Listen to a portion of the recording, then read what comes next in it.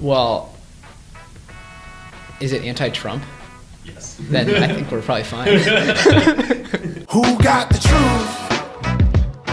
Is it you? Is it you? Is it you? Who got the truth now? Is it you? Is it you? Is it you? Sit me down, say it straight. Another story on the way. Who got the truth? Welcome back to episode 13 of Acquired, the show where we talk about technology acquisitions that actually went well. I'm Ben Gilbert. I'm David Rosenthal. And we are your hosts. We have a very special guest today visiting us from GeekWire, Todd Bishop. Hey, it's great to be here. So great to have you. I'm a fan. I'm a listener. I think yours might be the only podcast that I've listened to every episode of. Whoa! Which speaks to the fact that you're still relatively new. But I listen on my walks on the weekend, and really love what you guys do on the show. Thank you, Todd. Yeah, we're glad to have you.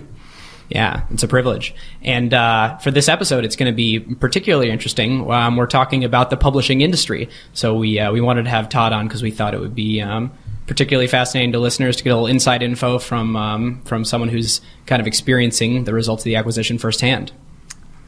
So before we get into what the episode's on today, a couple of administrative things. First one, please leave us a rating and a review on iTunes. It is tremendously helpful for the future of the show as we invest in better tech and we get more and more guests on, and we're able to do more things with the show. Appreciate you doing that and doing any sort of sharing on social media that you feel is appropriate.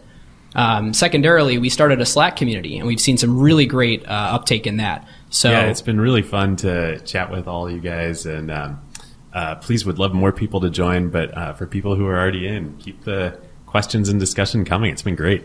Yeah, and we've got some email asking, well, how do I join? It's on the Acquired website. If you're on desktop, it's a little widget on the right side. You just enter your email, and then it emails you how to do it. And if you are on mobile, it is down below the posts. All right, listeners, our sponsor is one of our favorite companies, Vanta, and we have something very new from them to share. Of course, Vanta enables companies to generate more revenue by getting their compliance certifications. That's SOC 2, ISO 27001. But the thing that we want to share now is Vanta has grown to become the best security compliance platform as you hit hypergrowth and scale into a larger enterprise. It's kind of wild. When we first started working with Vanta and met Christina, my gosh, they had like a couple hundred customers, maybe. Now they've got 5,000, some of the largest companies out there. It's awesome. Yeah, and they offer a tremendous amount of customization now for more complex security needs. So if you're a larger company and in the past you showed Vanta to your compliance department, you might have heard something like, oh, well, we've already got a compliance process in place and we can't integrate this new thing. But now, even if you already have a SOC 2, Vanta makes maintaining your compliance even more efficient and robust. They launched Vendor Risk Management. This allows your company to quickly understand the security posture of the vendors that you're choosing in a standardized way that cuts down on security review times. This is great. And then on the customization front, they now also enable custom frameworks built around your controls and policies. Of course, that's in addition to the fact that with Vanta, you don't just become compliant once, you stay compliant with real-time data pulled from all of your systems, now all of your partner systems, and you get a trust report page to prove it to your customers. If you click the link in the show notes here or go to vanta.com/acquired, you can get a free trial. And if you decide you love it, you will also get $1,000 off when you become a paying customer. Make sure you go to vanta.com/acquired. So, without further ado, our episode this week is on Facebook's acquisition of Push Pop Press. Try that. Blah. Say that 5 times fast. David, do you want to dive in with the history and facts? As always. So, very interesting one here. The company, as Ben mentioned, is Push Pop Press, which not many people have heard of, but it was founded in February 2010 by two guys, Mike Matas and Kimon, I'm probably going to butcher his last name, Sinceris, I believe. And they were both alums of Apple. And they had been one a designer and one an engineer at Apple for about 4 or 5 years. And they had worked on the iPhone in the years leading up to the launch. Yeah, and as a total Apple nerd, these guys are legendary. I mean, you look at their portfolios, they've designed everything from the charging battery icon on the front of the iPhone for the first 6 software releases to maps to on the map. Ben, you're stealing my thunder here. Sorry. I literally have in my notes. So yeah, these guys, they weren't just any Apple engineers and designers. Between the two of them, they designed the first versions of the camera app, the Photos app, the Maps app, the Settings app, the battery display, the Photos app for the iPad, and Time Machine and Photo Booth for the Mac. Well, I should stop doing anything from memory ever. Yes. Quite impressive guys. And interestingly, while they were working on Push Pop Press, which was only for about 2 years, Mike was also working on the side. I don't know which was the side gig and which was the permanent gig, but he was one of the first people working on Nest. And nobody knew what Nest was at this point, but they were the secretive startup from former Apple folks, and Mike was also part of that team. He was, and Mike's had his hands in really great software for a long time. He's for the Seattleite listeners out there, he's actually a native Seattleite and worked on some really incredible Mac software that is pixel perfect, called Delicious Library from Delicious Monster. That's right. With Will Shipley. And that, as yet again, an Apple nerd and like admirer of great software is really kind of setting the bar for creating great UX. And one of the greatest startup names ever, right? Delicious Monster, yes. Indeed. So we have these 2 superstar engineers and designers from Apple. They leave, they start Push Pop Press. What is Push Pop Press, one might ask? So at the TED conference in spring of 2011, they unveil at the conference what they've been working on. And it was an attempt to reimagine the book. What does the book look like on a mobile computer, both tablets and smartphones? And the first book that they launched was in conjunction with Al Gore, who interestingly was an Apple board member and also at the time, I believe, still affiliated with the venture capital firm Kleiner Perkins, which was an investor in Nest. And they worked with him to launch his book called Our Choice, which was about the environment. And it was an incredibly beautiful app. It was released as an app within the Apple App Store. It was only on iOS. And the technology behind it that Push Pop Press created enabled highly immersive interactions with, again, really a reimagining of what a book was, with interactive content, with audio, with video, all seamlessly integrated into this experience. Yeah, and one of the things to note about that was, it's still not an easy thing to imagine a really immersive, beautiful, kind of perfect animation curve application like this. That alone is hard. The engineering, especially on those real early iOS devices, is particularly difficult. And these were kind of the 2 guys in the world that could build that, envision that incredible experience, and then we're talking early iPads and like iPhone 4S time frame. Yeah.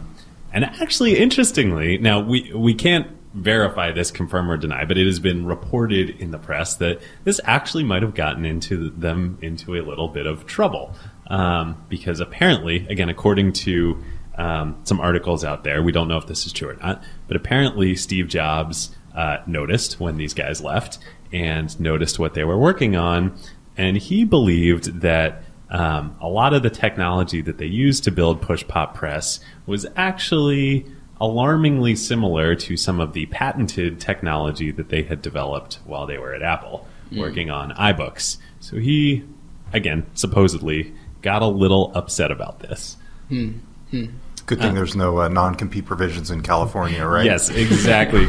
Well, this was actually an IP issue. Right. This was a patent issue, supposedly. This was after they launched at TED in 2011, and then interestingly at WWDC that year in June, not everybody at Apple was too upset, because Our Choice and Push Pop Press actually won an Apple Design Award for the iPad as being one of the best designed apps, according to Apple, on the iPad that year. But nonetheless, very shortly thereafter, in the beginning of August of 2011, Facebook announces that they have acquired Push Pop Press for an undisclosed amount. And again, supposedly, according to these articles, the fact that Jobs was kind of on the warpath about this and upset about some of the potential IP violations regarding books and apps might have contributed to the outcome here and not continuing to go along as a standalone company. No way for us to know. Interesting hypothesis. I never took it there before. A note on this acquisition, I think it's safe to assume that it's a pretty small sum. Not a big team, very early stage. But what it did represent, I remember thinking this at the time, I had bought the book. It was incredible to play with, had great reverence for sort of the technology behind it. And I was thinking, man, Facebook just keeps buying up and sort of, we don't know if this was an acqui-hire, but had done several acquisitions before of teams that were just incredible iOS designers and developers. And I was like, they really have a war chest there. And thinking back to that time period, I mean, this was still a great state of flux for Facebook in the mobile era. They were doing the hybrid web thing. They hadn't managed to translate their, the Facebook apps were not native on iPhone and Android. They were doing the wrapper, development. It was a mess. Right, and their mobile future was uncertain with their ad revenues. I mean, they hadn't translated their cash cow from desktop yet. And as we know, they had become incredibly successful with the newsfeed ad. It's one of the best ad units in history.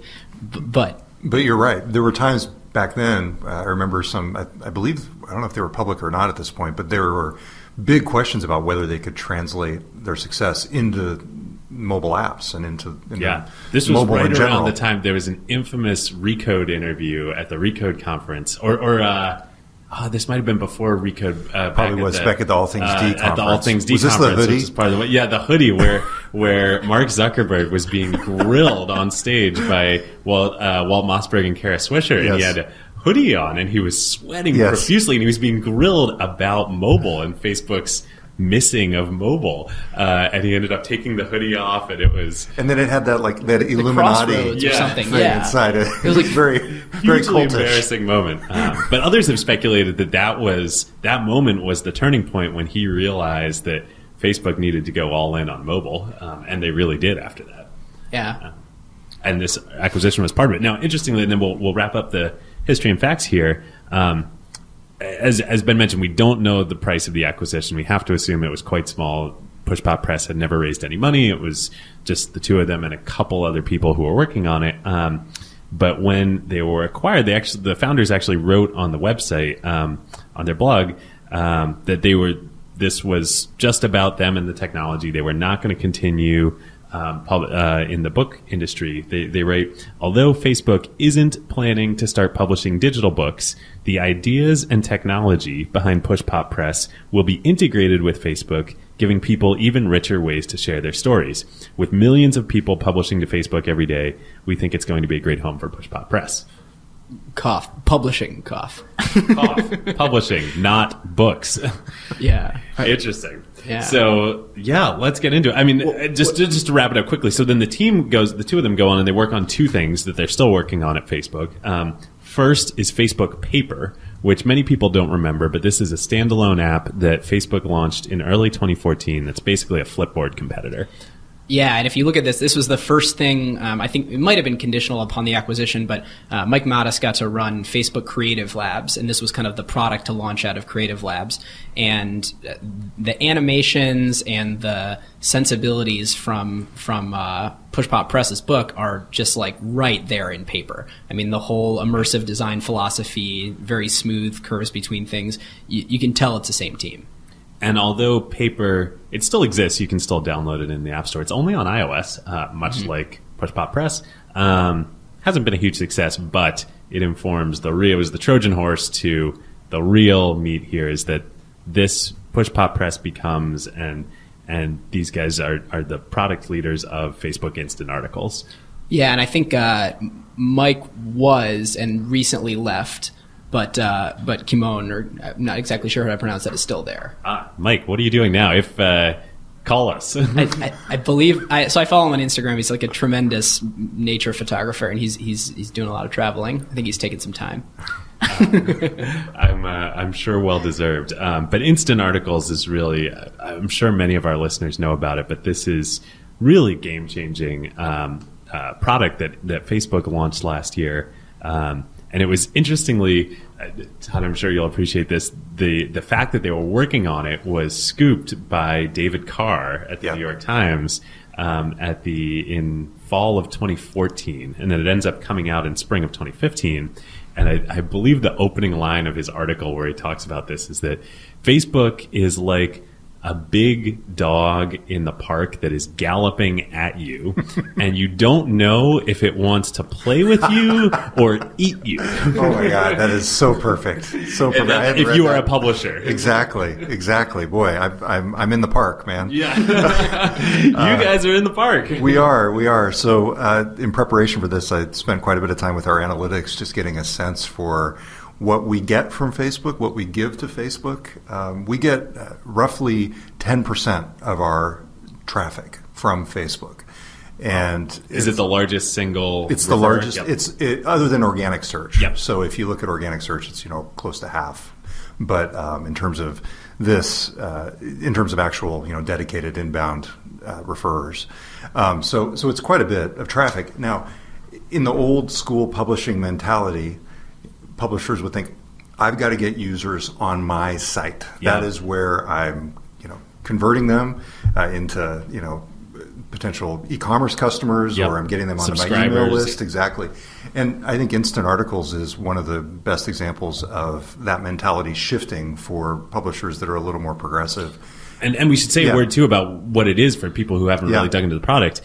This is a major change in the way content and articles that is owned and written by publishers is being distributed. So before Instant Articles, if somebody shared a link to an article on Facebook and you clicked on it on mobile, you would be taken to the mobile browser and read the article on the page, as Todd was saying, the publisher's page. But with Instant Articles, publishers are actually giving their content over to Facebook. It's being hosted on Facebook servers and then displayed in a very push-pop press like beautiful, immersive reader that loads instantly rather than clicking through to the mobile web and waiting for everything to load. And even more importantly for this discussion, Facebook can sell and serve its own advertising within the article. Now, publishers can too, and if publishers sell the ads in the article, they keep 100% of the revenue.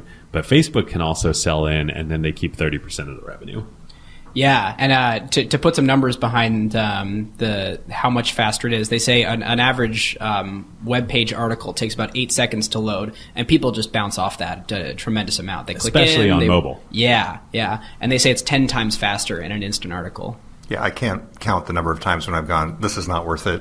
I'm going back and finding something else to read. So I think that whole construct and that assertion of theirs is very valid based on just casual everyday user experience.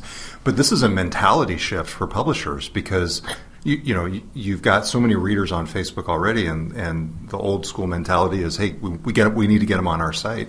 But when you start talking about the monetization, that's when it starts to go, okay, well, to go back to your dog park analogy, maybe I'll let Facebook. I don't know. I don't want to say lick my face. Yeah, exactly. That's much better than what I was going to say. Thank you.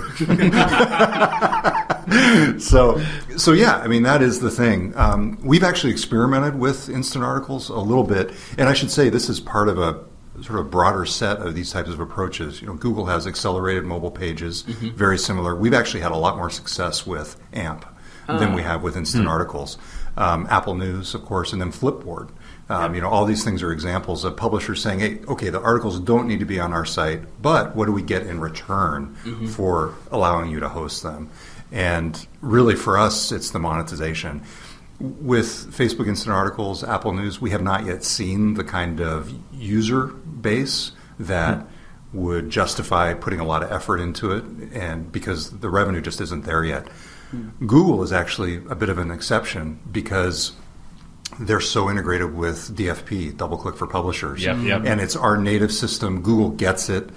So in that way, I think Google may have a bit of an advantage in terms of the monetization and then in attracting publishers in this whole instant article world. So that's our view. Yeah. Even though Facebook probably has a significant advantage in terms of traffic. Exactly. Yes. But Google has much better monetization tools for you. Yes, for us as a publisher.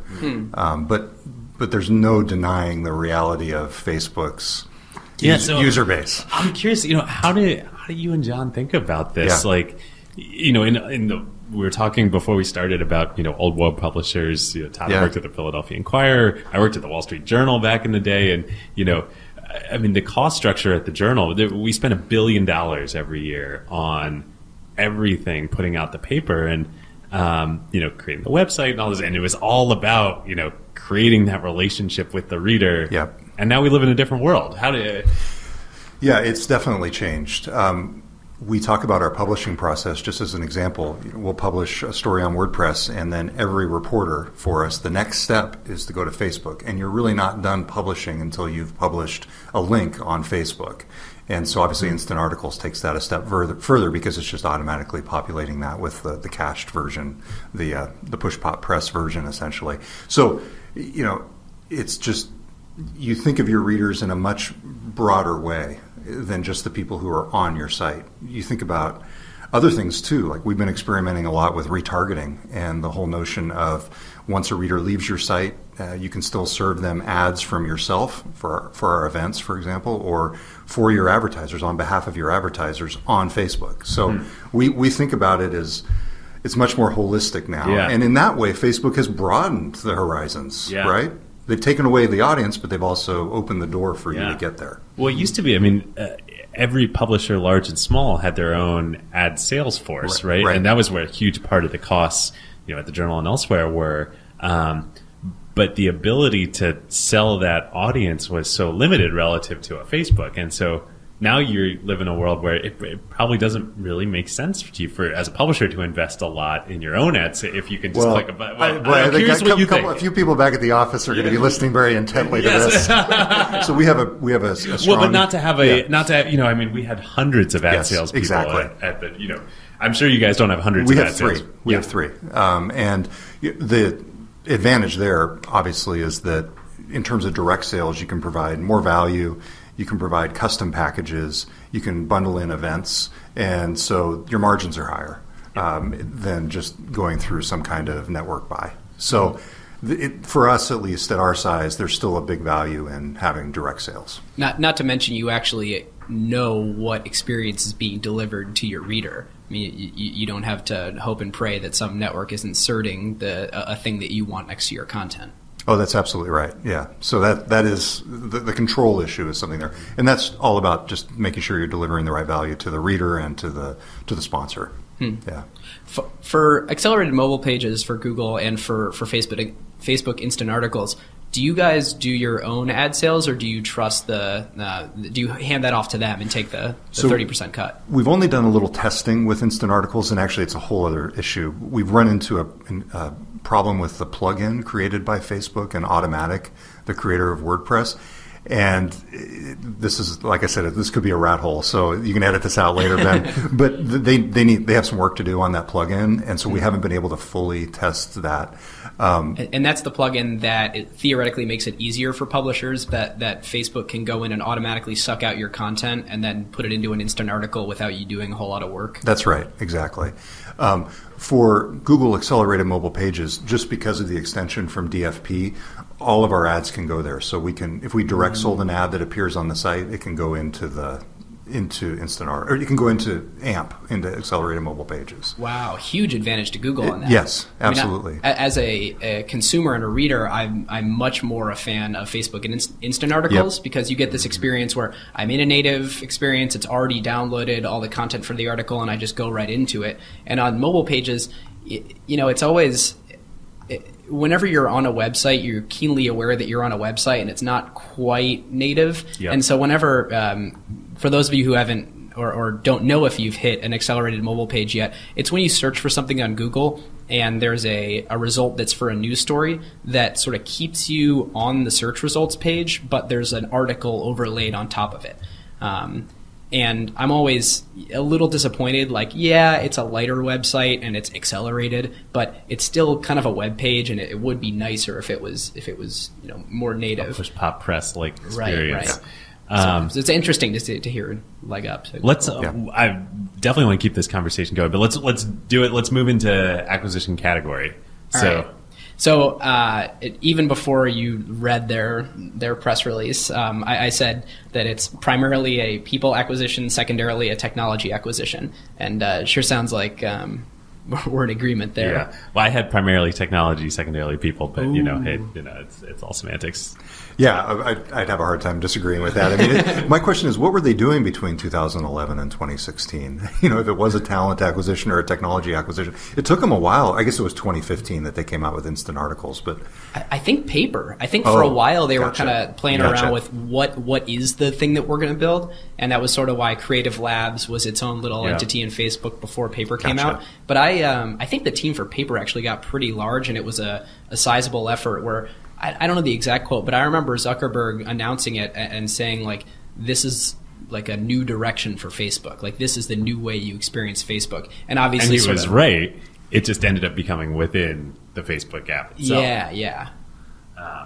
Which I think was interesting. The other thing is that, but like you were saying earlier, the core Facebook app was such a mess in those early days. I think it's amazing how much functionality has been brought back into that app, and how big that piece of software has become.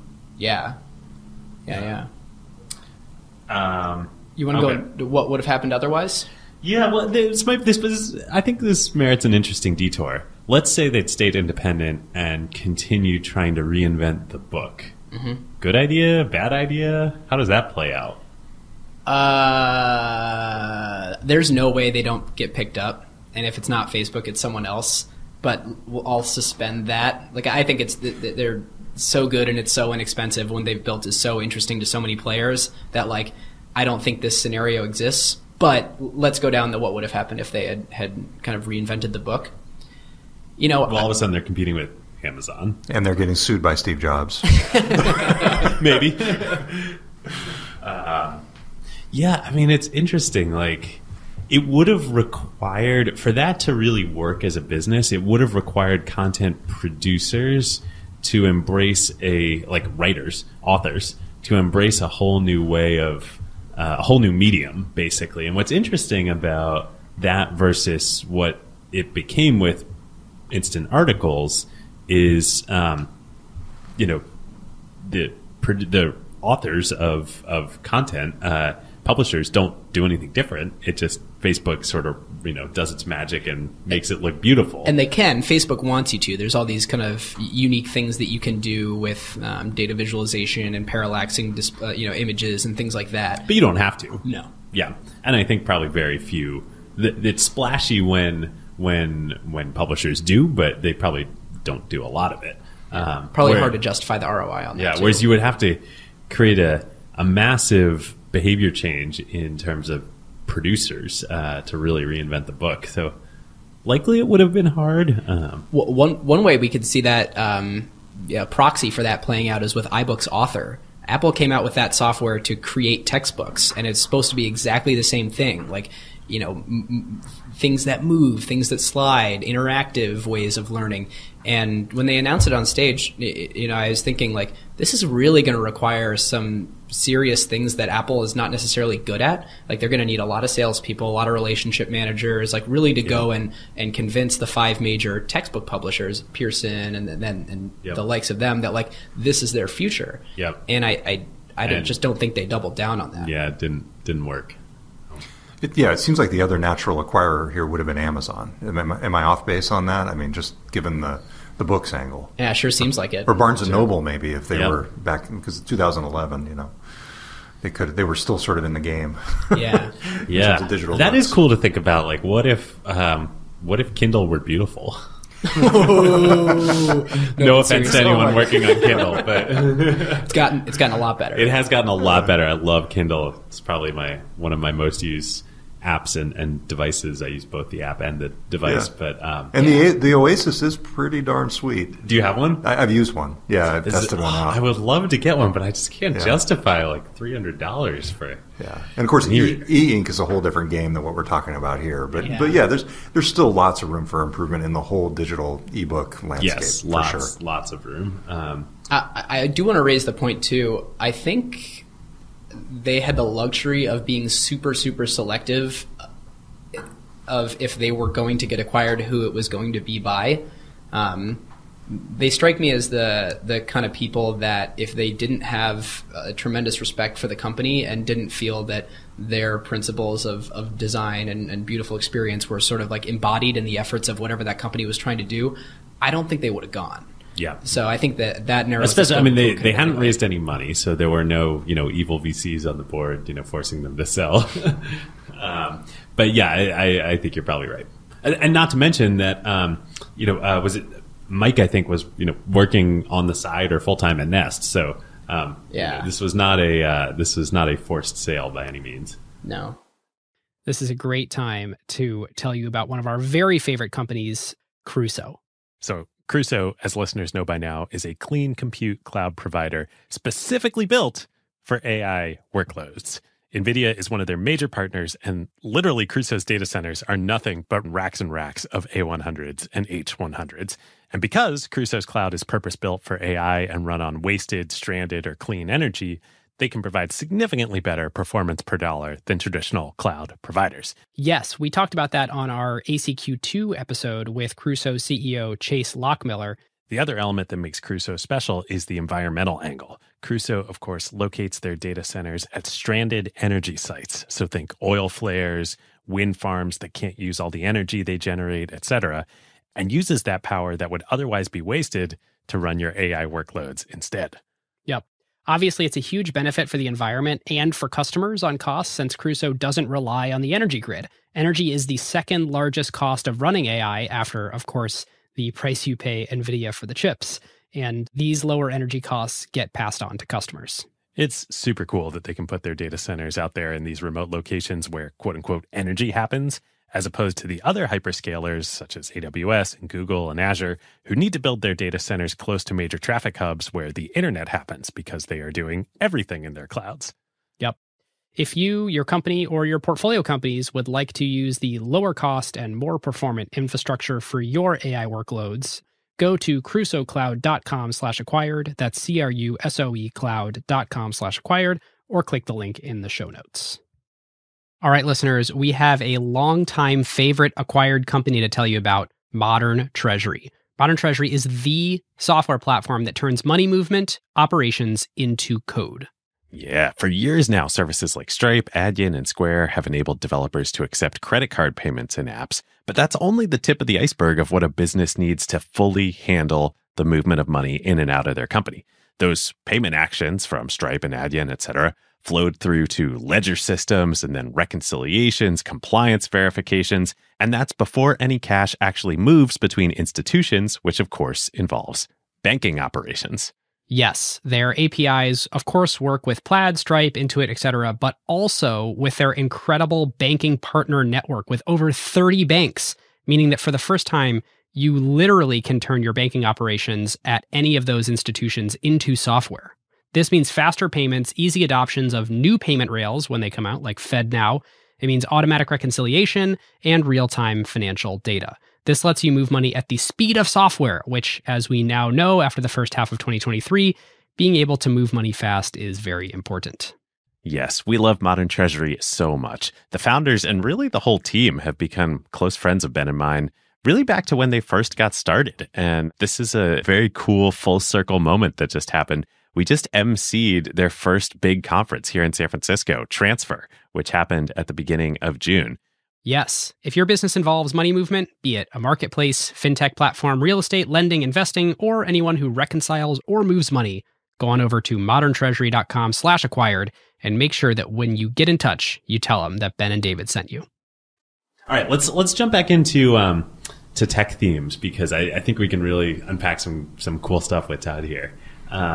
What Well, Todd, why don't you go first? Yeah, this really does speak to the broadening horizons for publishers and the risks and opportunities that come along with that. I mean, this is, I think a lot of, I've been around since the days when I had one daily deadline for, one story that needed to get to the printing press by 11 at night, so not to date myself here, but I remember those days too from 2009 at the Wall Street Journal, so it was not that long ago. So I think you've gone through a few transitions there for publishers, first obviously to the web and then to mobile, and now in some ways you're seeing a fourth transition to beyond your own property. What needs to happen? What can you do? Who can you reach? And how can you monetize it? And that really is the big theme for me here.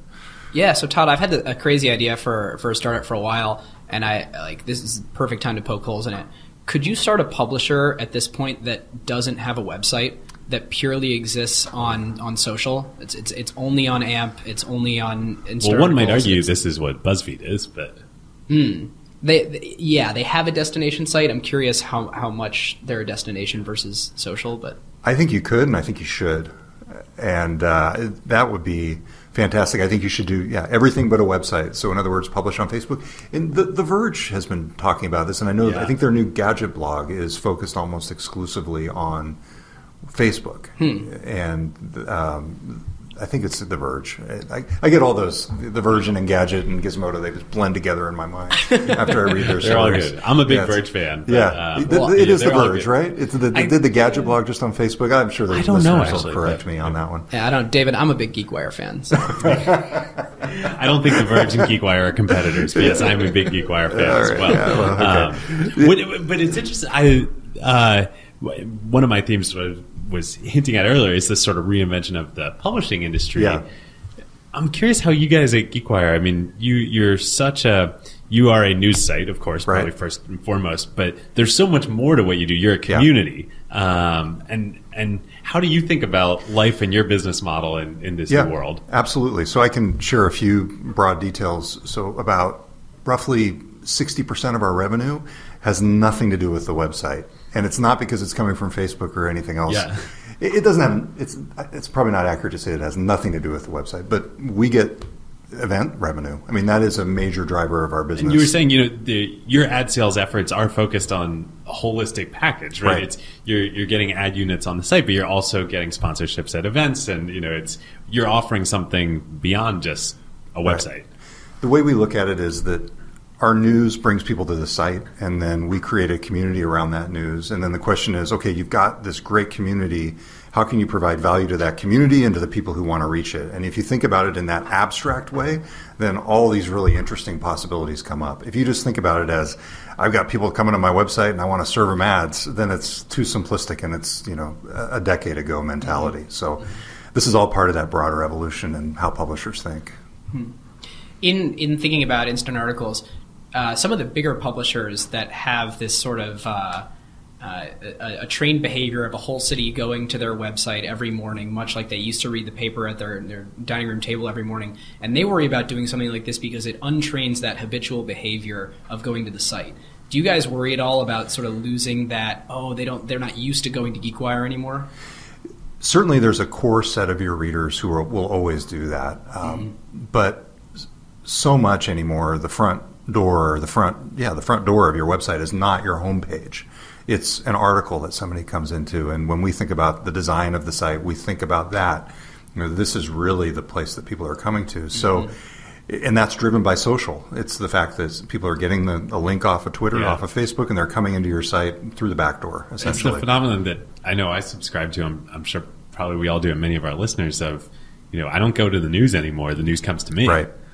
Yeah. So if you're not playing in all that whole entire ecosystem, then you're taking a big risk. And there are some people who can do it successfully. And there's a great biotech site in Seattle run by a guy named Luke Timmerman, and he does $99 a year subscriptions, and has built a successful one-man business out of it. So there's different approaches, but for the most part, if you're going to be a holistic publisher in this world, you've got to play in all this stuff.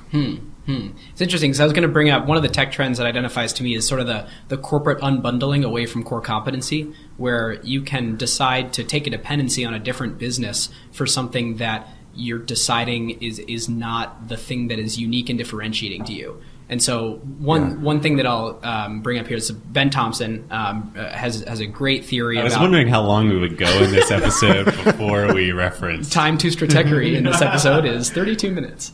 I don't know what mark it'll be, but he has a great theory about, okay, I can be a one-man independent publisher because I have this, very sustainable business model where people pay me directly, and I know that I'm not a destination site, so I need to run extremely lean because I only have, this very specific business model that allows me to do that. And then on the other side of the continuum, you have the New York Times, and they can afford to do all things for all people because they have just all eyes on them. They're the first thing that people check. I mean, there are very few of those who have survived the Facebookization of the front door of the internet. And it's interesting to see like how publishers in the middle play with that. And I think, Todd, you raised a great point that you sort of have to embrace that, it's the world around our publication. I just pulled up our analytics to maybe shed some light on this. So about 45% of our inbound traffic is from organic search. About 22% is from social, all forms of social. I'm sorry, 22% is from direct, and then about 18% is from social. So you get a sense for, we still have a pretty good direct audience there. Wow. But that's actually crazy to me that organic search is still by far the largest. It is, and I don't know, that may speak to quirks of our audience or our site, but I don't know that that's the case for everybody. And that does not include direct? That does not include direct. Yeah, that's organic search. That's the testament to the omnivar right there. I mean, I think as much as we're good point. We're like people but don't Google know the is serving between, ads on. Wow. Well, just go buy some Google shares now. Nobody knows the difference. We do not dispense investment advice on this show. We should probably be legally bound to say that more often. But we, most people don't know the difference between typing in words and typing in a URL. Yeah. Right. And so they're going to the internet, they're typing in the words, and if GeekWire is the first thing that comes up with the information about what they're looking for, they hit it. Right. And it's interesting only that. Well, the interesting nuance there to me is that more people are being active about the news that they choose to learn about rather than reactive to whatever comes up in their Facebook feed. Right. I don't think I was giving people enough credit. Yeah. And like I said, we may not be representative of the broader trends out there. There are some quirks in our audience. That's fascinating. Yeah. But would it be fair to say that you guys at least have reimagined your product from being journalism to being a community, or like not journalism is the wrong word, but from being a news site to being a community? I'd say it's still at its core a news site, and that's the thing. When you look at the drivers of the business, doing quality news, trying to break news, that really is your ultimate competitive advantage. And that gets to what you're talking about, Ben. It's like focus on your core competencies. You know, developing a social network is not, my core competency. I was trained as a journalist, and most of the folks at the company were. And so that really gets to what you're saying there. Yeah, and I think I should just say, you guys do a really amazing job of that. Yeah, we should say, too, we are both big fans. Oh, thanks. GeekWire is, I'm sure for all of our listeners in Seattle are already fans, but for people who are not in Seattle, you probably also have heard of GeekWire, but it is a fantastic technology news site, and I think, especially speaking at Madrona as a VC here in the Seattle community, just a linchpin of the whole technology community in the Northwest. Thanks. Well, and I should say, only 30% of our traffic is Washington State. So Washington State is our largest individual market, but it's not the majority of our traffic. It speaks to a couple things. First, there's intense interest in what's going on here from other parts of the world. Yeah. But we founded the site on the premise that Seattle and the Pacific Northwest deserve a national and international technology news site of their own, and so the traffic kind of bears that out. And that's my stump speech. That's my elevator pitch. I'll be on a future episode. I'll be on episode 150 of Acquired, the acquisition of GeekWire. The acquisition of GeekWire. Washington as largest single geography, but not a majority. Ewan acquired both. There you go. Nice. Awesome. Perfect. We're basically we could do a merger. No. We'll talk after. So we'll talk after. Yeah, that's not on the record.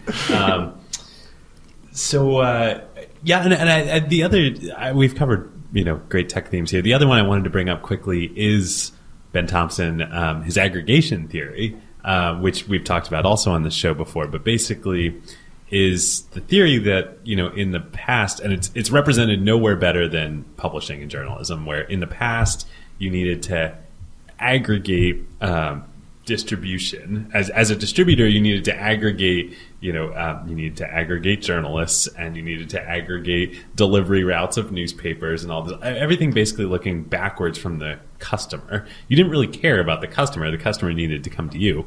In the internet world, you need to aggregate the customers, and then all of the producers will come to you. And this is what's happened with Facebook here with instant articles. They cater to the customers. They care about the user experience. They care about making it beautiful, which is why they acquired Push Pop Press, so that the customers come to them. The customers are their customer, the readers, and then the producers come to them, which is, I just think, super, super interesting. No, that's great. I had never thought about it that way. And it's true. It's completely true. And that's why Facebook has so much power. I mean, if you watch just the casual person pick up their phone, the chances that they're going to open the Facebook app first are so high. Incredible. They decide what you're going to be entertained by. And that is a tremendous sword to yield. Yeah. And informed by, which is the whole issue that's come up recently with the issue with the Facebook trending stories. Yeah, that's an interesting thing. Should we touch on that a little bit? Yeah, go ahead. Yeah, so for listeners who haven't been tracking, there was basically, there are mixed feelings about how true it is, but basically not in the news feed itself, but in the little trending news widget on desktop in the top right, or on mobile when you tap into an empty search field, you see hand-curated top news that Facebook thinks you would be interested in. And the news story that basically alleges that they had talked to someone who used to work on that team, and they said it was anti-conservative. And the blow-up from that has been unbelievable. And the interesting takeaway is, boy, if the blow-up from that little thing has been that big, that little thing that half of you probably haven't even seen, and most of you probably have never clicked on, people give Facebook a tremendous amount of credit for having this agnostic algorithm. So can you imagine if they were doing anything in the newsfeed algorithm to tilt one way or another? I mean, they're viewed as this arbiter of the truth, and there's this pure, clean algorithm that decides what you look at. And I think that trust that they've instilled in people is powerful. A crack itself. has emerged, though, in the past month. Yeah. We'll see what happens. I think very, very dangerous for them. But it speaks to their power, and it speaks to that whole flipping of you aggregate the users. Yep. You aggregate, as long as users are coming every day to Facebook. As a producer, as a publisher, you have to be there. Yeah, right. Absolutely. This gets right back to what we said last episode, that their crown jewels are engagement, and it's engagement and time on site and just how much of your life you're giving to Facebook, and that's the power that they wield. And interesting to contrast that with Snapchat too, from the last episode, which is, they've said we're not funky algorithms, we're not tracking you, we're not anything. We're you watch the stories you want to watch, and you follow the people you want to follow, and it's hard to discover things on Snapchat. Interesting. It is. All right, should we move on to conclusion, grading? Yeah. This is an easy A for me. I mean, I think that they really couldn't have done any wrong. I don't think that this acquisition necessarily made it so that they were going to go this direction. I think that this is doing something like instant articles is a natural course, and they would have done it maybe just slightly less beautifully. Mm-hmm. But I think great people to pick up. They were great leaders at Facebook. Just talking to friends that worked with Mike, and I think that. Only good things. Yeah, I agree. I'm just thinking. I think you're right, though. If they hadn't acquired Push Pop Press, they would have done this anyway. It just would have been less beautiful. So in that sense, it was probably really a great acquisition for them. I don't think they spent that much. I mean, we don't know, but they probably didn't. Yeah, I give it an A too. I think what's nagging at me is there is an element of creepiness to Facebook, as we were talking about, this crack that's emerged, one. And two, could there have been something bigger that Push Pop Press could have been? I don't know. This was a great buy for Facebook, no doubt. Do you mean within Facebook? No, not necessarily. I think we typically, to lay out the criteria for how we grade these, it's usually imagining that you are a shareholder of the acquirer. Yeah. I don't know what else they would have done within Facebook that would have been great. So yeah, hey, but I feel like Todd's got some. Well, what was the thing? Did you say it was paper that they worked on? What was the yes, inside paper. Facebook? Well, I mean, shouldn't that have been? If that had been like a runaway hit, then shouldn't have been an A? I don't know. I didn't have the plus. Okay, Yeah, I got yeah. you. So I'll give it a B plus. I'll reserve the right to move that to an A if they fix the damn plugin. Did I just get you guys did I get you a explicit language warning there just now? No, okay. we're I can good. say We're damn. good. All right, good. Yeah. And it's interesting that the only thing that I think could lower it, you raise an interesting point, is this a strategically good idea for Facebook? Like, should they be focusing so hard on news and not just what you would discover that already lives on Facebook? Mm-hmm. I think it was brilliant strategically. Yeah, totally. I mean, the whole notion that they become the platform and they host it, they serve it up, they're in control. From Facebook's perspective, it's hard to see how it's bad. So if Facebook's goal is engagement and they want to keep you in the Facebook experience and ecosystem longer, and they really want to be the internet to you, we've seen social, we've seen publishing. What's next? What else lives within Facebook that's not currently within Facebook that will be the next instant articles? Well, live that they're investing hugely in. This is television. Of course, they did this with games for a while. It'd be interesting to see if that was reincarnated in a new way. Of course, virtual reality. Yep. With Oculus. Yep. Yeah, live is a whole other topic. Yeah. We've been experimenting with that too. It's totally changed the way we think about video. Oh, I'm curious. Really? Yeah. So we've been doing live streaming, and we now have a debate every time: YouTube or Facebook. And in the past month, the balance has shifted to Facebook because you just see instant engagement. Have you guys tried Periscope We tried that a little bit. Yeah, Periscope and. Have you tried Snapchat at all? No. Snapchat's one where we're not as advanced as we should be, honestly. And that's part of the problem as a publisher. It's like, where do you put your resources? Yeah. And it's like there was that ad, the joke, where the two executives are going up the elevator and the two bike messengers are talking about some hot new social network. Sometimes it can feel like that. And you never know exactly when to jump on board. Pinterest is another one where we have not gotten as much traction. Yeah. But live, Facebook live on Facebook has been big for you guys. It has. Now, we're not monetizing it yet. Not directly. Is anyone? I'm not sure. I'm not sure if that's an option at this point. I don't think so. I mean, you could hawk products while you're talking live on, but that wouldn't be as part of a Facebook product. Yeah. And now Facebook's got the whole thing too, where publishers can actually do sponsored content. So they sell the sponsored content, and they've got in the Facebook business interface, they've got the little handshake icon. And so that's opened up new options too. So long way of saying Facebook is finally starting to make it where it's financially at least worth exploring as a publisher versus just putting your stories on there and hoping that you get traffic back. Yeah. That's the big shift that we've seen. And did you see that you mentioned it's with live video, there's the debate between the two.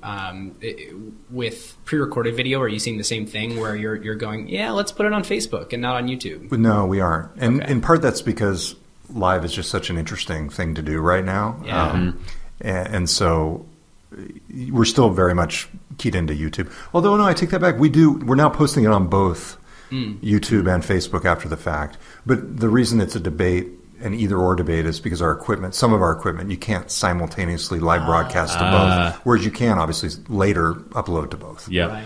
What is there a particular event or live event that you've done that you think is like really example of the future of? Yeah, so we've been doing tours.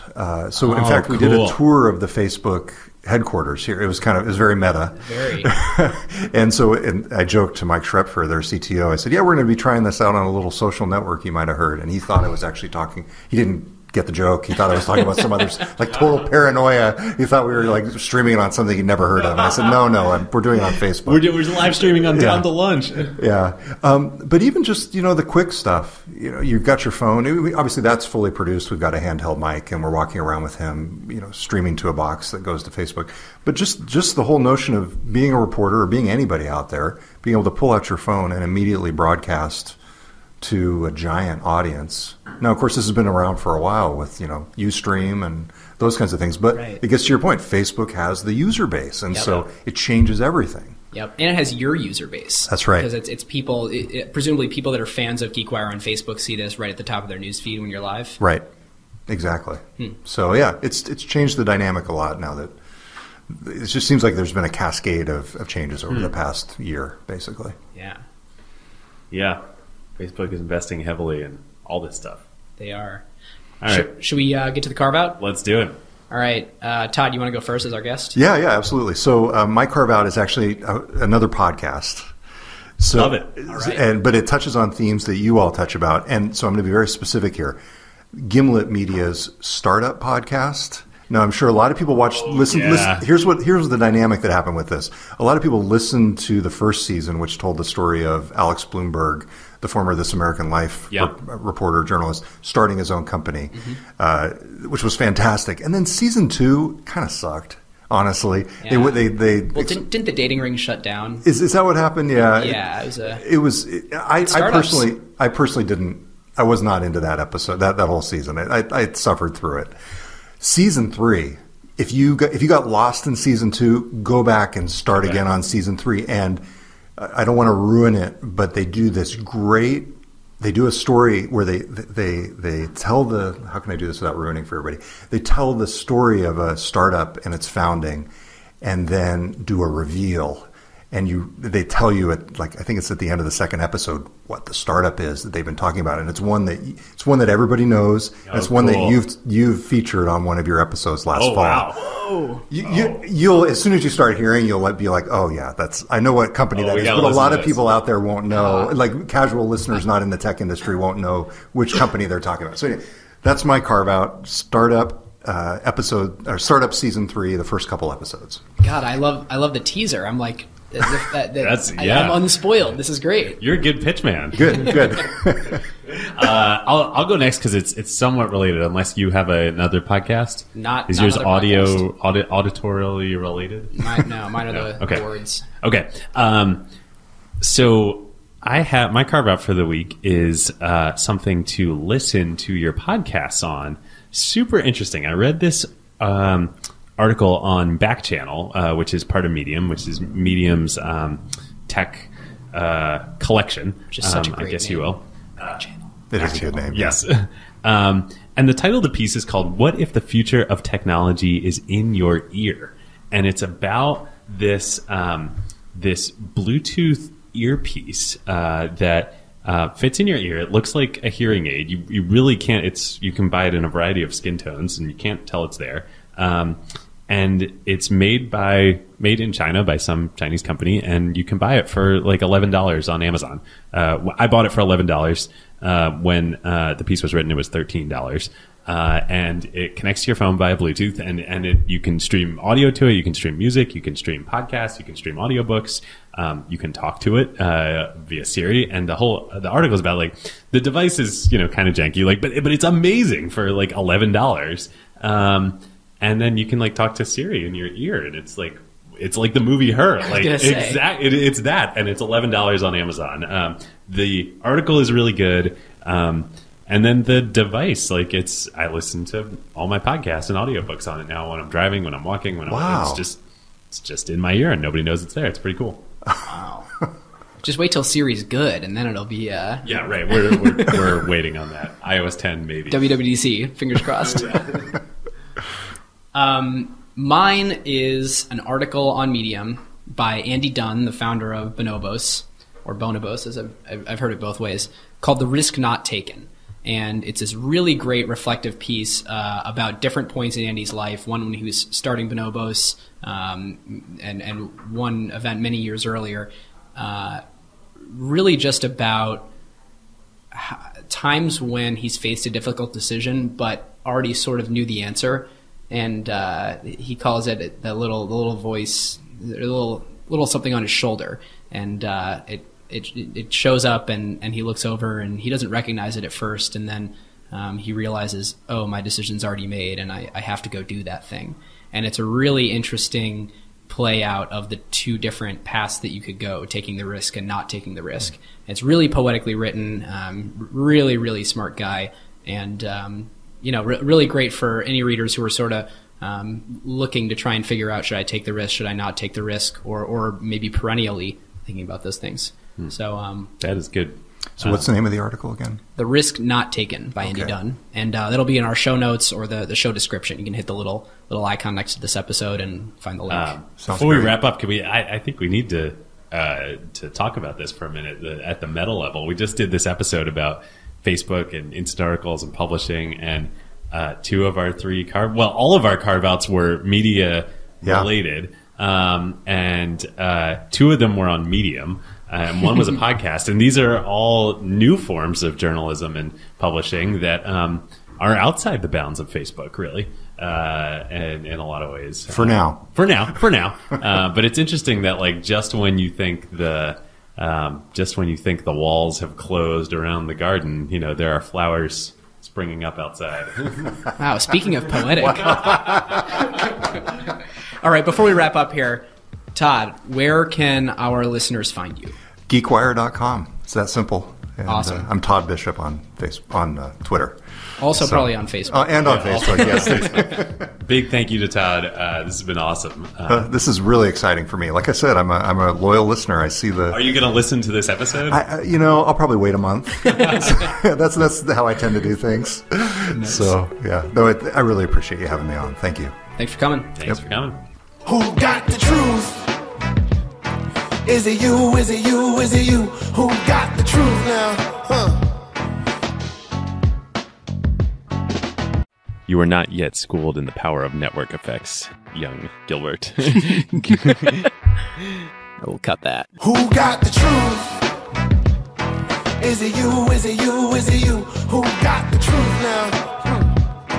Is it you? Is it you? Is it you? Sit me down, say it straight. Another story on the way. Who got the truth? Welcome to episode 14 of Acquired, the podcast where we talk about technology acquisitions that actually went well. I'm Ben Gilbert. I'm David Rosenthal. And we are your hosts. We have a very special episode for you today. I can't really think of a time when I didn't call it a very special episode. Every episode is special, Ben. It's true. This episode is not necessarily about a technology acquisition that actually went well. We have no idea how it went. It is huge and it is recent. Today we are talking about LinkedIn being acquired by Microsoft 2 days ago at the time of recording, and super speculative. But I think the whole internet is sort of abuzz with, what's the deal with this acquisition? Why did they do it? What's the future hold? And I think it's going to be super interesting to speculate a little bit and throw out some possible paths and draw some conclusions. Yeah, we're going to have some fun with this. I don't think we've ever gotten as many requests on Slack and email and other channels for please talk about LinkedIn. So here we are. And in fact, I think this may change the timbre of what this show is about. I think for at some point here, we might rename this to just a show about tech acquisitions, because we're doing things that didn't go well, things that did go well. Really, anything that's got a good story. So we love stories here. We do. All right, listeners, our sponsor is one of our favorite companies, Vanta, and we have something very new from them to share. Of course, you know Vanta enables companies to generate more revenue by getting their compliance certifications. That's SOC 2, ISO 27001. But the thing that we want to share now is Vanta has grown to become the best security compliance platform as you hit hypergrowth and scale into a larger enterprise. It's kind of wild. When we first started working with Vanta and met Christina, my gosh, they had like a couple hundred customers, maybe. Now they've got 5,000, some of the largest companies out there. It's awesome. Yeah, and they offer a tremendous amount of customization now for more complex security needs. So if you're a larger company and in the past you showed Vanta to your compliance department, you might have heard something like, oh, well, we've already got a compliance process in place and we can't integrate this new thing. But now, even if you already have a SOC 2, Vanta makes maintaining your compliance even more efficient and robust.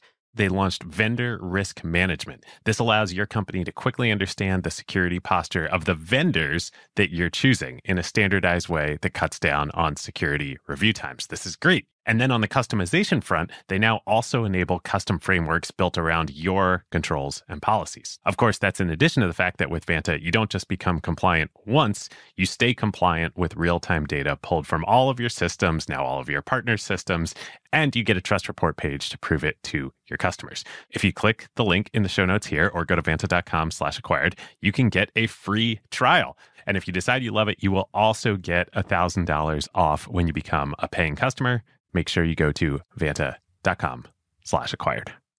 A little bit of administrative before we dive in. As usual, I'm going to ask, please review us on iTunes. It makes a huge difference, and it's what makes the show grow and tick. Share it on Twitter, Facebook, or even LinkedIn.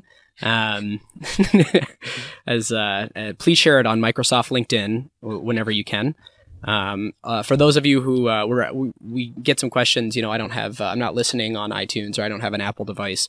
We're going to post this on Product Hunt. So search for it on Product Hunt. We would love an upvote there. Yes, please. Thank you as always. And feel free to join the Slack group. It's really awesome interacting with all you guys. We've got over 100 people now and great discussion going on. So if you want to spend more time with Ben and David, join the Slack group. Yeah. We want to do a little bit of follow-up. There's been some news from our last couple episodes that we think are worth talking about for a minute here. David, you want to talk about Snapchat? Yeah, we're gonna add a. Sometimes we'll have this, sometimes we won't. But adding a section to the show on follow-ups on previous shows. So we'll do this quickly. But first, from Snapchat, big announcement this week as well. Ben Thompson, our favorite Oracle here on Acquired, tweeted that the LinkedIn acquisition and WWDC were the second and third most important announcements of the week, and that Snapchat launching their advertising API was the most important announcement of the week. Well, time will tell on that. Yeah, I think all we have right now is a press release to go off of, and it'll be super interesting to see how advertisers and brands adopt that. Yeah, big profile in Adweek though, talking about the launch of this API and profiling the company. Worth reading. We'll link to it in the show notes. And then the second follow-up we wanted to do is actually on instant articles as well. Ben had a fun experience this week. Yeah, I'm not sure if this is an announced product or even maybe just like a relabeling of an existing one, but I tapped on what looked like a Facebook instant article this week, and it expanded into a native ad unit. And it was something that was a super sleek experience it had my email auto-filled, my phone number auto-filled, and it was a way for me to kind of join a waiting list for an upcoming product. And I think Facebook has always had this direct response capture type ad unit, but it's really interesting to see them potentially expanding that instant articles or instant ads umbrella to include these other things and having a real sleek experience with it.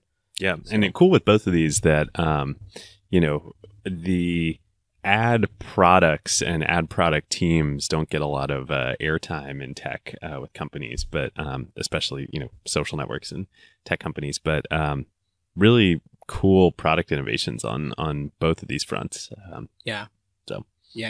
Cool. All right. With that, Want to dive in? Let's dive in. Acquisition history and facts. So LinkedIn. I assume almost everybody listening to this episode is a member of LinkedIn, but let's go back to when it was started. If not, I'd like to invite you to join my professional network on LinkedIn.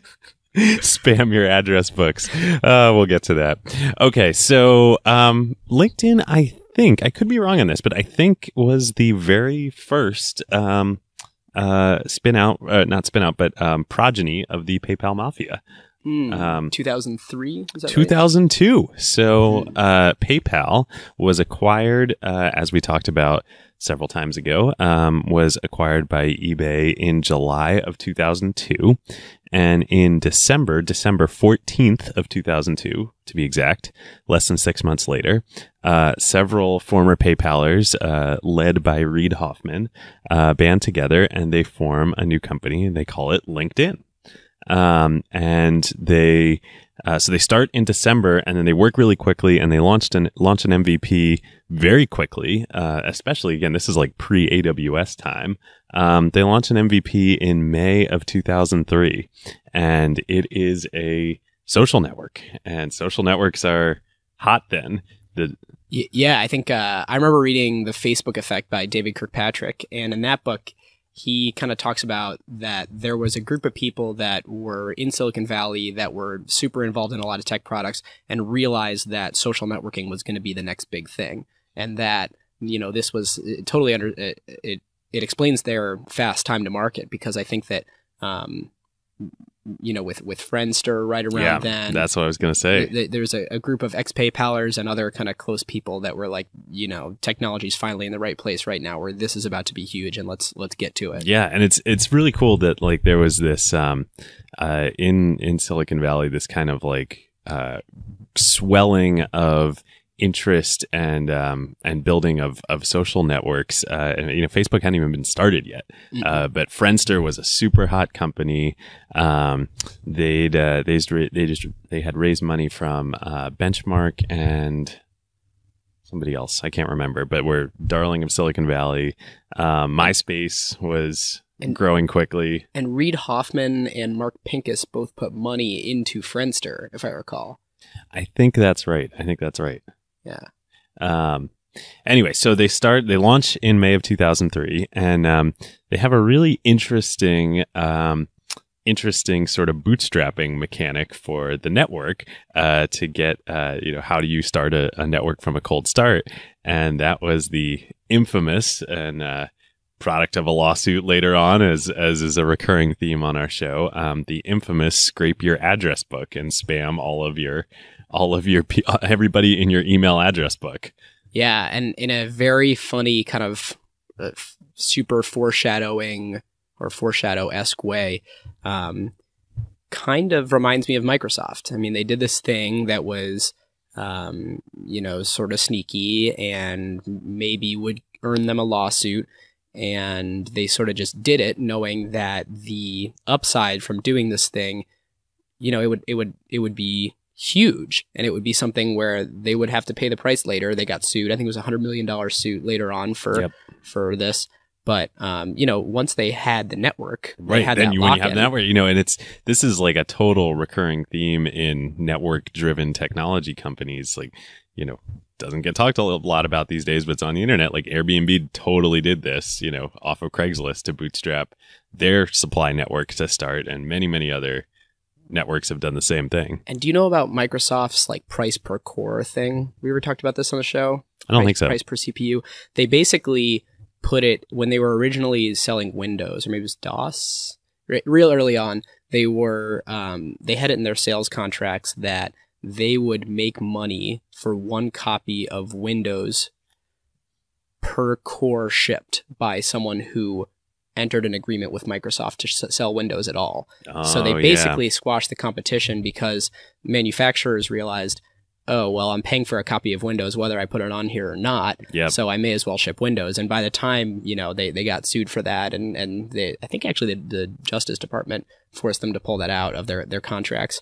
By the time that came around, they had already squashed the competition and were totally way out ahead. It's totally, when you're facing a cold start problem as a network, the chicken and egg problem, like you can't, you got to have something to some unfair advantage to get through it. Doesn't always have to be illegal, but in many cases, it turns out it was. Yeah.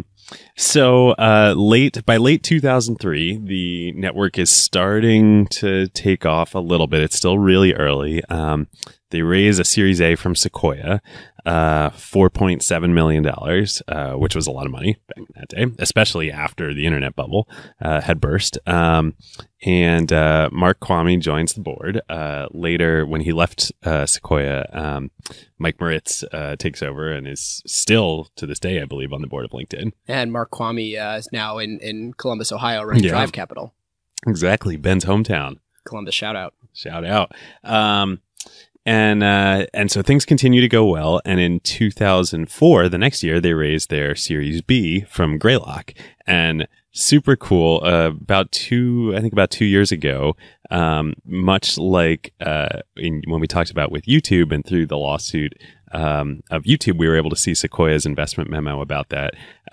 2 years ago, Reid Hoffman open sourced, quote unquote, his pitch deck for his Series B at Greylock, and it's this great document. We'll link to it in the show notes. But he has the whole slightly edited pitch deck that he used for LinkedIn Series B, and then he has commentary on it, and he's like very self-critical. He's like, this was, obviously this worked, but like I made a bunch of mistakes, and like I was really nervous about these things and trying to cover up. Like we had no revenue. Everybody was like, the elephant in the room was like, why the heck do you guys not have revenue? And like I was like really nervous about that. Cool document. So in the pitch deck, he kind of the LinkedIn positions they position it as like the unbiased sort of ground source of truth about professionals, and talk about how with all the existing ways of finding professionals in the world at that time, like it was mostly kind of directory based and all these incentive problems, and people were incentivized to make themselves look good or to be found or to do sales leads, and there was nothing, and they thought that a network could solve all of these incentive problems and create true, for the first time, true information publicly available on the internet about professionals and where they are and how to find them. And turns out they were right.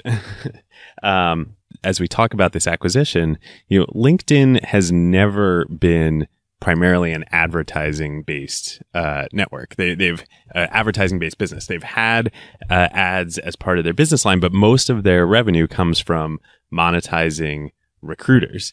And so as people have been commenting about this acquisition, you hear lots of talk about like, oh, LinkedIn doesn't have a lot of engaged users and I spend no time on the site and it looks like crap.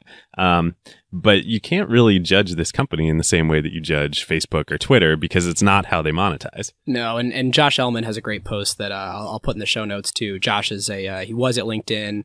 He's been at a bunch of great companies and he's at Greylock now. And he has a great post talking about, you can't look at this like, are the users of LinkedIn really like X multiple more valuable? They're not that engaged. I mean, at the end of the day, they are able to monetize those users in a very different way because they sell an extremely high value product, which is browse and access to these people. Yep. And it's interesting. Later, we'll get in a minute to LinkedIn's IPO, but actually in the IPO prospectus, they list in the risk factors, quote, a substantial majority of members do not visit the website on a monthly basis. Which is funny when you compare them to, many of the other businesses that we've looked at on this show. But again, they don't make money when you visit the website. They make money from having your data, up-to-date professional data about you on the system and you being found. So they build these business lines over time, but there are three that LinkedIn has. And the first is what they call talent solutions, and that's about 60% of their revenue. And that is for recruiters. And it's super, as Ben was talking about, this is a super expensive product that they sell to recruiters. The full product is $900 a month per seat. And I think that the cheapest way to go to LinkedIn Premium is like $600 a year. It's $100 a month. About $1,200 a year. Yeah. So think about that every time somebody contacts you and has the little yellow in thing there. But as like, they have just knocked it out of the park in executing on this. Like, if you are a recruiter operating in the HR world today, you need to have, LinkedIn Recruiter. Like, it's like a joke if you don't. Right. And like, let's imagine that you're a company and you haven't purchased this for your recruiting department. You're not going to be able to hire any recruiters because they're going to be hamstrung from day one. Yep. So they've created this just incredible expectation in the market that is a table stakes tool to have. Table stakes. And they've captured a ton of value in that market. So then the other two business lines the second one they call marketing solutions, and that is primarily ads that they show in various forms on the site, whether it's sponsored in mail or all sorts of things. And then the third one is premium subscription. So this is what they've spent a lot of time on over the last few years, and that's monetizing members of LinkedIn who are not recruiters. Oh, so okay, you're separating. So LinkedIn Premium is separate from their recruiting tools. Yes, and LinkedIn Premium, they're different flavors of it, but gives you access to broaden out beyond your second degree network on LinkedIn, and that's great. I use it all the time. Is basically this tool was meant for venture capitalists, I think, and business development folks and sales folks. Right. And that's about 20% of their revenue too. So and that's about, is it $3 billion a year in revenue? I think. Total? Yeah. Yeah. I think that I actually did not look that up. Shut up. Yeah. I think that's about right. And that's about 106 million users. 106 million active users, just about 400 million registered users on the site. Oh, interesting. Which is very interesting. So, so they execute super well on this as a private company, and the sort of biggest event that they have before they go public is in 2000. I believe it was 2007. Yep. Reed actually steps aside as CEO, and they bring in an outside CEO to run the company. Reed stays at the company day to day. A guy named Dan Nye. So this isn't actually talked about much. He didn't stay very long. He was there less than 2 years. He came from Intuit, and then he was at Advent Software. He went on to become CEO of Rocket Lawyer. Which reminds me, I found this doing research for the show, an aside, but really kind of hilarious. When they raised their Series C, which they did in January of 2007, right before this happens, they raised, Bessemer led it, but they also had this other firm that I hadn't heard of in there called the European Founders Fund. And I was like, what's the European Founders Fund? And I looked it up, and it's the Samvar brothers. Wait, we've talked about them before, right? These are the guys that run Rocket Internet. Rocket Lawyer made me think of it. In Europe, that copycat all the U.S. businesses, and I was like, this is just too funny. The Samvar brothers had a venture capital firm, I don't know if it still exists, called European Founders Fund. So they're just copying Founders Fund. Wow. Just like they do with many other businesses. Hey, so, if it ain't broke, don't fix it. Man, it works for them. So I just saw that and I was like, that is too funny.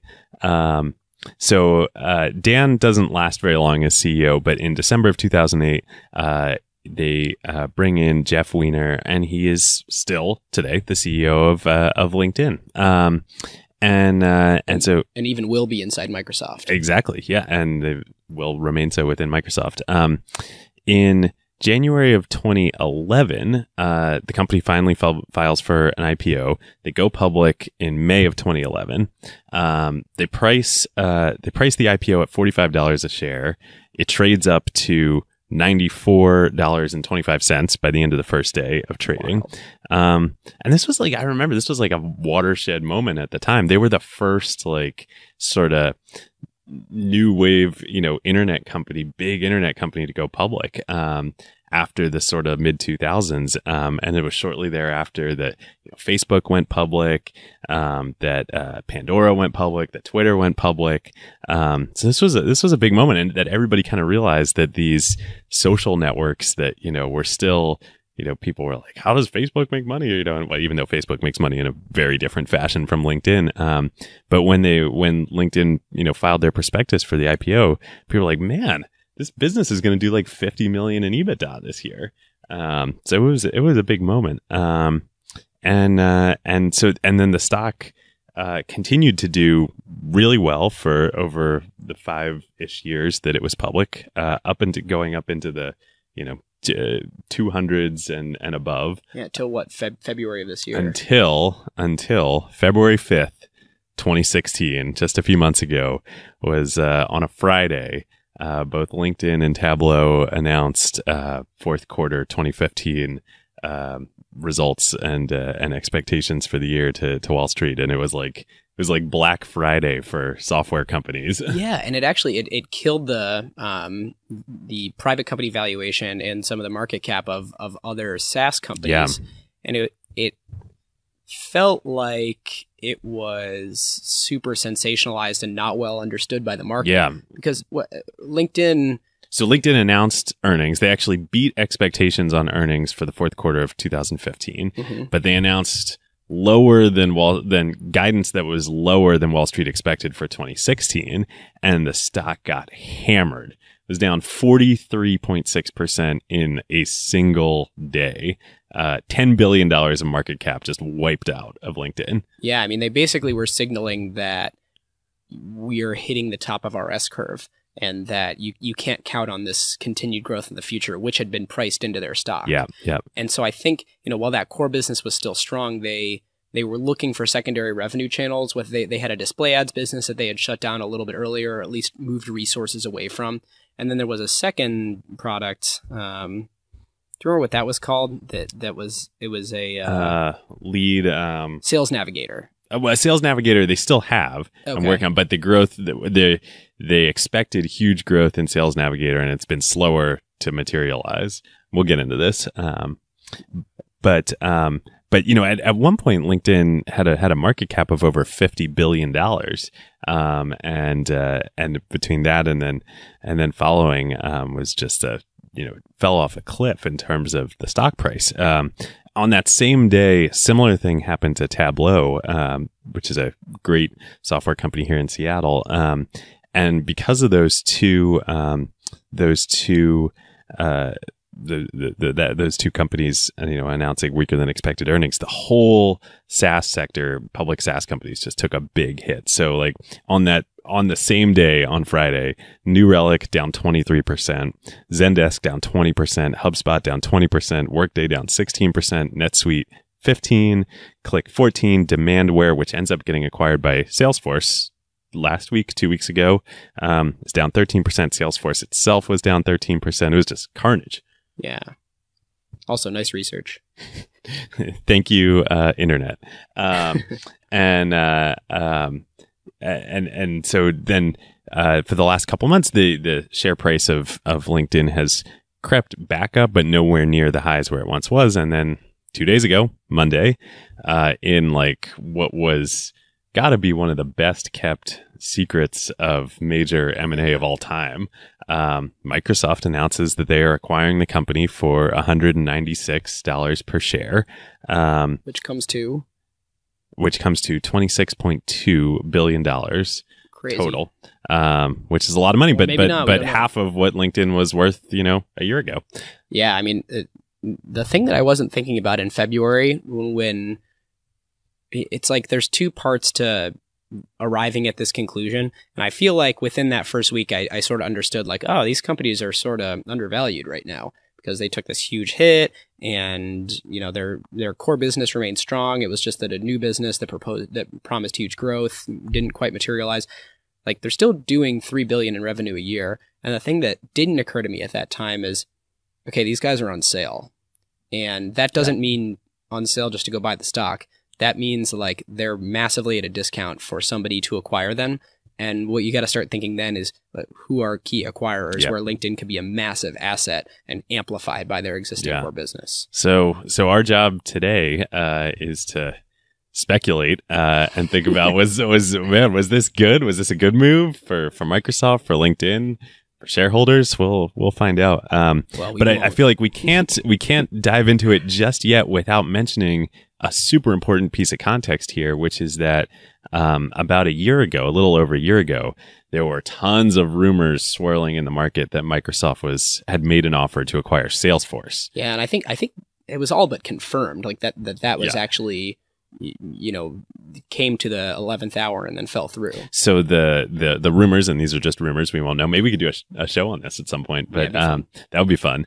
The rumors were that Microsoft offered somewhere between $50 and $55 billion to acquire Salesforce a little over a year ago, and Salesforce was willing to talk, but they wanted 70, and Microsoft walked away from that. So super important, and that played out in the press over weeks. And that two things with this, both that this was completely kept quiet. Yeah, and the LOI I think was signed a month ago. Yeah. And Jeff Weiner in his memo to LinkedIn employees mentions that the senior management team at LinkedIn has had, quote, months to digest this, which is pretty amazing. And apparently it all started after February 5th. Which says to me at Microsoft that not a lot of people knew. I mean, that this was something that was board, Satya, key executives. Actually, a friend of the show, Kurt Delbeni, is very much involved in orchestrating how these two companies will come together. Kurt, who we were lucky enough to have on for our Acompli and Wunderlist episode, is going to be leading the integration for Microsoft. Yeah, and actually, the press release talks about how he's going to be doing that with Scott Guthrie, who leads Enterprise, which includes both Azure and Dynamics CRM product, and Qi Lu, which Qi's purview is mostly kind of productivity, so the whole Office suite and Bing.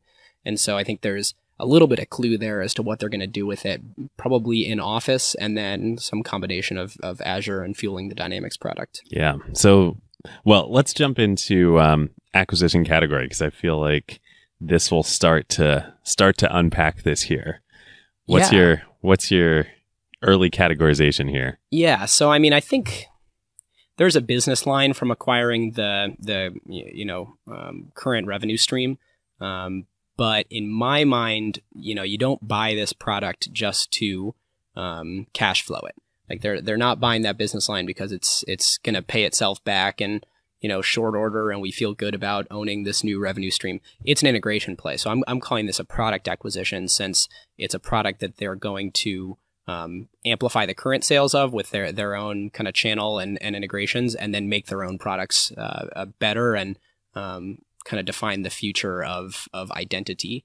So I would say it's a product acquisition to be combined with their existing products. Yeah, I'm going to take a similar route. But I think this is really key. So for me, I said, yes, product acquisition. But it's a product acquisition that at least has the potential, I think, to transform and evolve an entire business line for Microsoft. So clearly this is, I don't know, but I would imagine this is going to be within Microsoft's business process, productivity and business processes segment, which is one of the new segments that Satya streamlined the company into when he took over.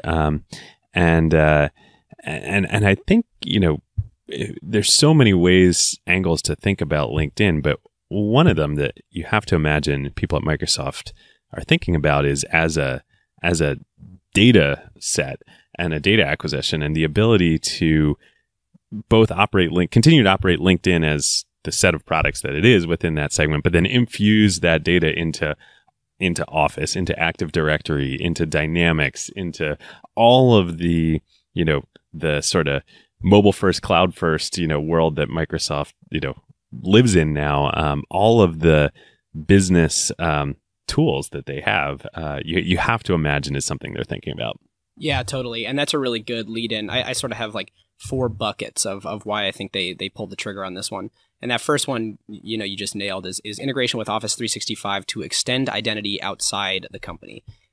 In the world of Microsoft Azure, they have Active Directory. Which we might want to say a word about that, because I bet a lot of our listeners have no idea what Active Directory is. Yeah, great point. So basically, Microsoft's lock-in in the enterprise comes from the fact that they own identity and everything that stems from that. So everything works seamlessly with their, or historically works seamlessly across all their products, because everything is plugs into Exchange and uses Active Directory to manage identity, and it's the rock solid truth of who you are that everything in the company can plug into. Yep. So when you, as a employee at a company that uses the Microsoft Productivity Suite, you sign in to your Microsoft account, and then that grants you access to your email, to Office 365, to whatever enterprise app. If you, in fact, even Windows, for the few people out there who use Dynamics, into Dynamics, right, and even Windows. Yep. You can think of it as like deeply integrated to single sign-on, and the nature of companies has changed. And I think that we'll talk about trends in a little bit, but I think that a big tech trend, or really a big world trend that's happened, is people move around a lot. I mean, people stay at companies for 18 to 30 months, and there's a lot of bouncing around, and people collect knowledge from all the different companies they were at and build reputation from all the different companies that they were at. And a world that is entirely centered around, who you are at this company is kind of antiquated. Yeah, and this is such a good point. The company doesn't own your identity anymore. You own your identity, and you lend your skills and reputation to the company while you're there. And some people do that for a really long time, but some people don't. And you have to have a way to be able to access and leverage all that other data. Yep. And, for Microsoft previously, which is, again, trying to reinvent everything it's doing, as Kurt talked to us about a few months ago, in this, mobile first, cloud first world, when the reality is that the majority of employees, at least in fields like tech or finance, aren't staying in the same job for long periods of time anymore. If you, as Microsoft, only have these very siloed views into people and not the holistic view of their skills and their career history and their identity, across jobs, there we go. Hence LinkedIn. Yeah, and the parallel I think I should that I wrote down anyways.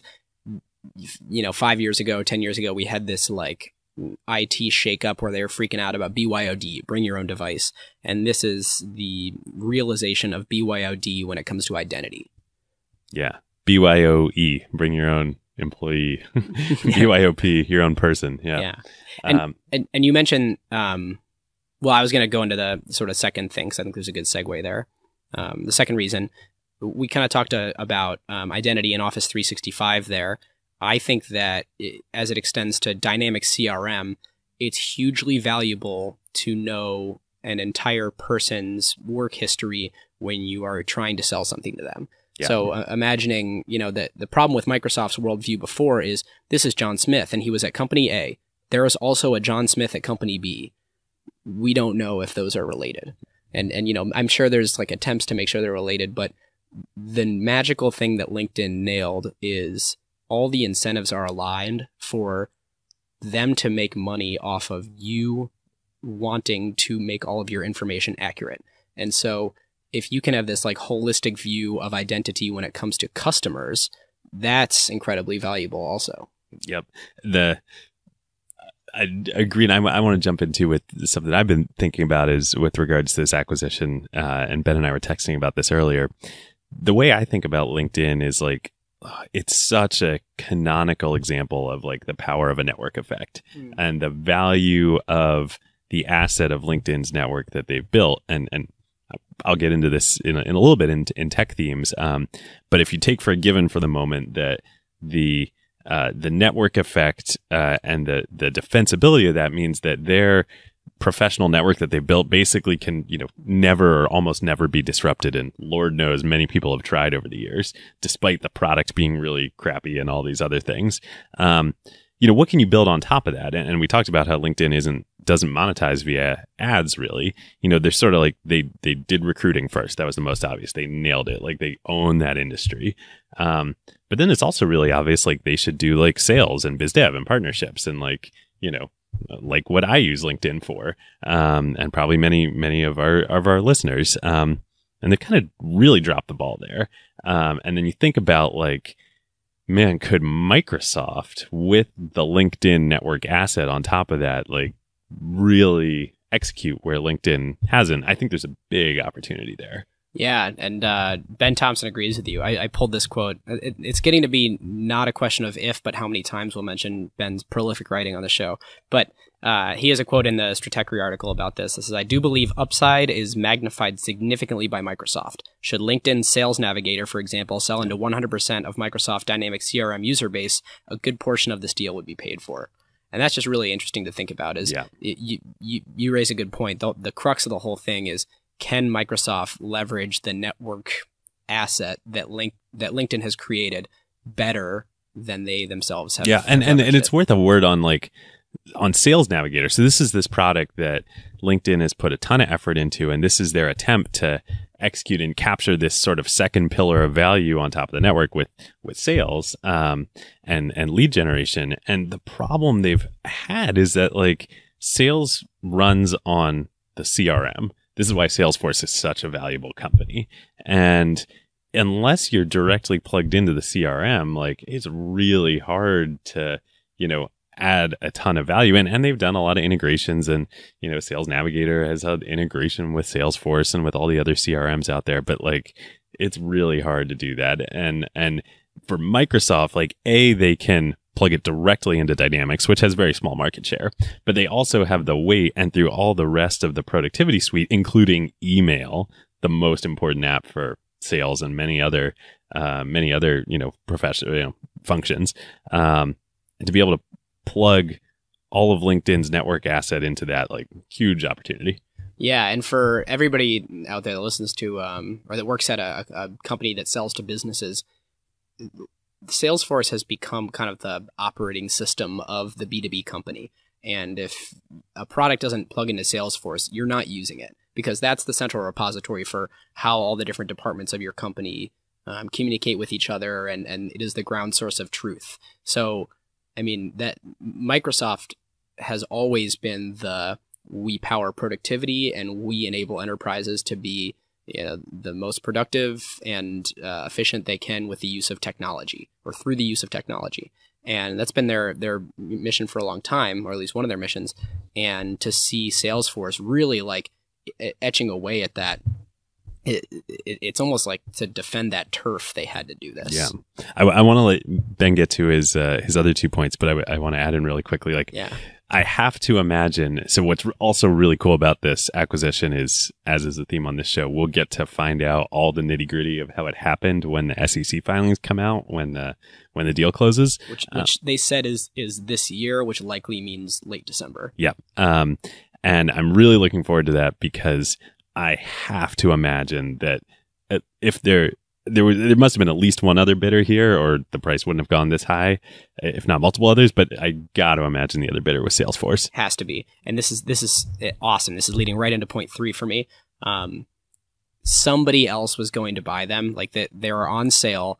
There's only one LinkedIn. The magic of network effects makes it so that, they were the source of truth for where an employer has been and what they've done and what they're good at. Even though their skills and endorsements thing is a little bit of a joke, there was only one. So you couldn't go out and buy the other LinkedIn or build the other LinkedIn. It was there was this one super valuable asset. And that's sort of an interesting M&A trend because of the, network effects in technology today. It makes them immensely more valuable, and it creates these there's certainly a bidding war here. So when you're considering the value of this, and you're Microsoft, and you get approached by the investment banker that sort of put this together and said, "Hey, what do you think about this?" Which I believe was Frank Quattrone. Again, we'll fact check this, but let's see. I know LinkedIn was advised by Catalyst. Yeah, Frank Quattrone. Cool, and Microsoft by Morgan Stanley. Yeah. You got to be thinking with the hat not of, boy, is this worth $26 million, but more with the hat of, what is the opportunity cost of it going to someone else, and what's the capital outlay that we need to make in order to not have our lunch eaten. And it taking a step back from that, it's sort of interesting. Companies, more so these days than ever, have to look at M&A as a competitive threat and have the means, the borrowing means or the cash on hand means, to do what they need to defend their turf against a massive landscape shift like this. Yeah, let's just take as an example, what if Twitter had acquired Instagram? I mean, I remember when, like, early days of Instagram, like, my primary use case for it was posting pictures to Twitter. So, like, you totally could have seen the rationale for that to happen. Yeah. Like, how awful would that be for Facebook right now? Yeah, not good. Not good. The other interesting thing that I sort of danced into here a little bit is Microsoft did not pay for this in cash. And we haven't, this is often the case. Well, they did, but they didn't even. So, well, right. They did not pay for it in the cash that they carry on their balance sheet. They took out, a large amount of debt because 94% of their assets are held overseas. Yeah.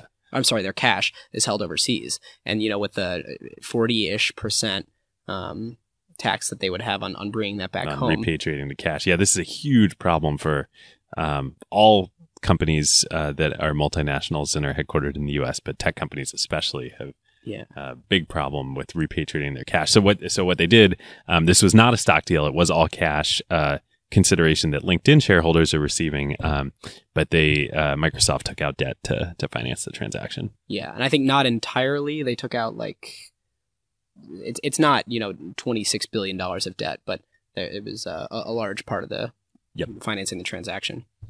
So, I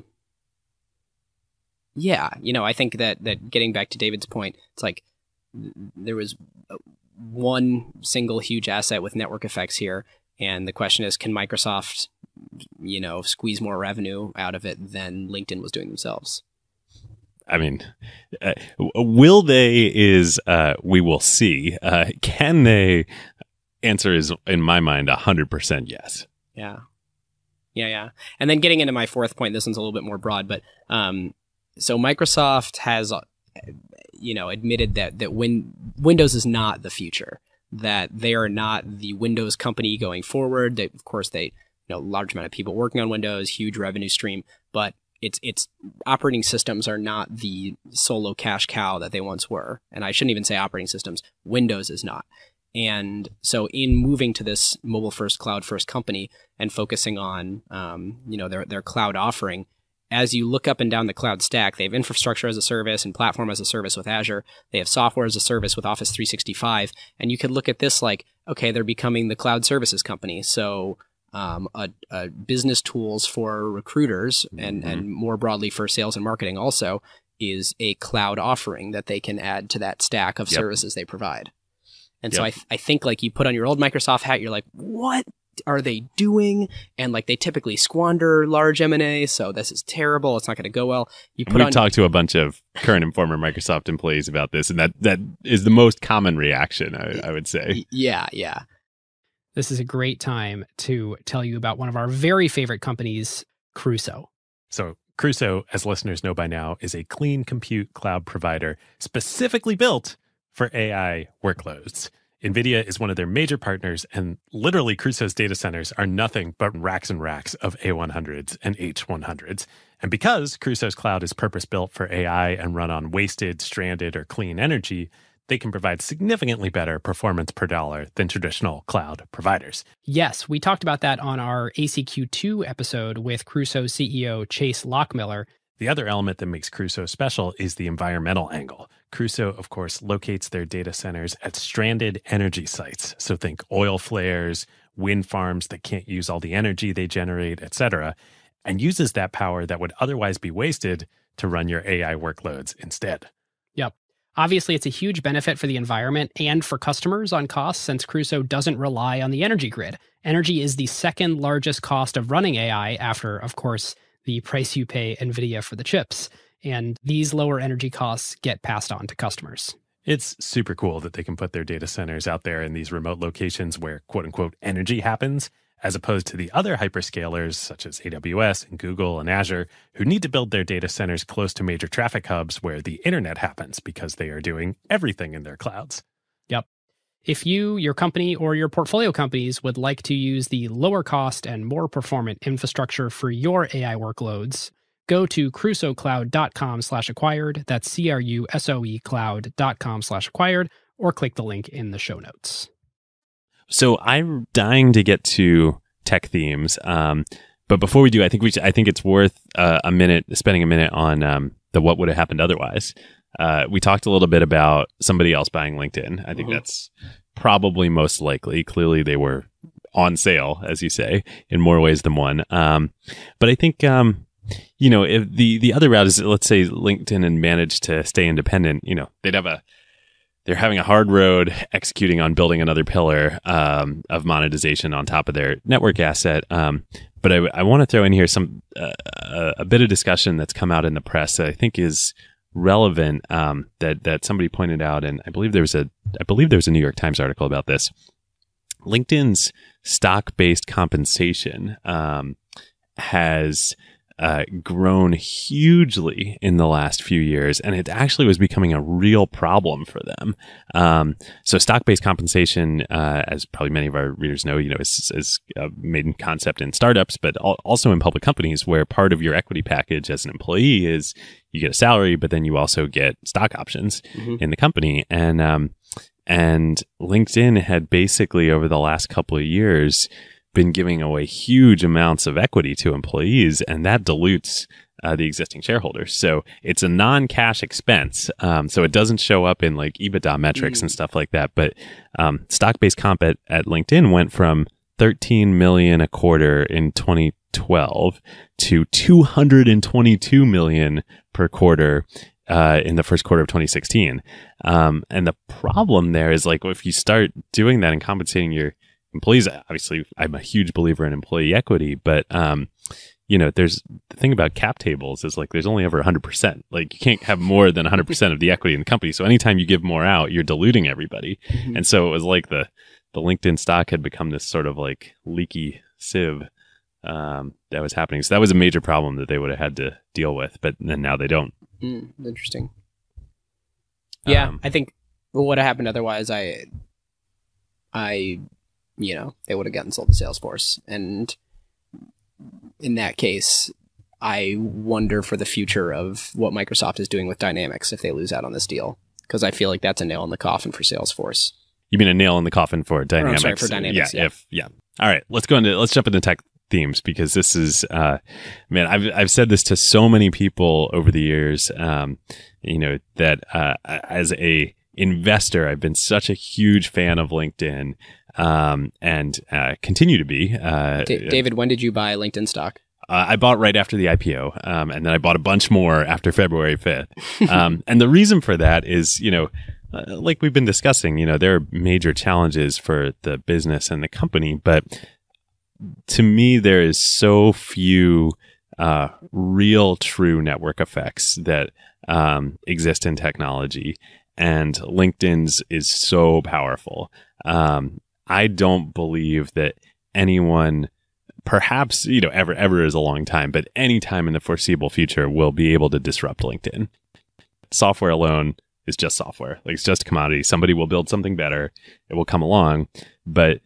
And LinkedIn is such the classic example. Like, it looks like crap. Like, let's all be honest. Like, the product is really bad at this point. You have like 10-second page load times. Yeah, it's really, really bad. But like, nobody will ever beat it. Like, I will always use it. I'll use it every day because everybody I need to interact with is on it. And if I leave and go somewhere else, they're not on it, so like. Yeah. And the only thing, like, I can envision a future where people chip away in verticals and then those verticals expand, but we're a ways out from that. And the couple things I'm thinking of are, when recruiting developers, it's very common to start on GitHub. Exactly. And then all of a sudden there's all this data that is not actually in LinkedIn that's so much more actionable. And it's like, it's just the mere, breadcrumb trail that they've left from doing their work creates a much richer profile. Or you can imagine sort of the same thing on AngelList. Like it moves out from founders and VCs to employees, and then people are actually incentivized to keep their AngelList profile up to date. That proliferates to other industries. Design, there's a company called Behance that Adobe bought that was doing this. Totally agree. If you were going to attack LinkedIn, this is the only way to do it, because it's the only way where you can actually get enough critical mass.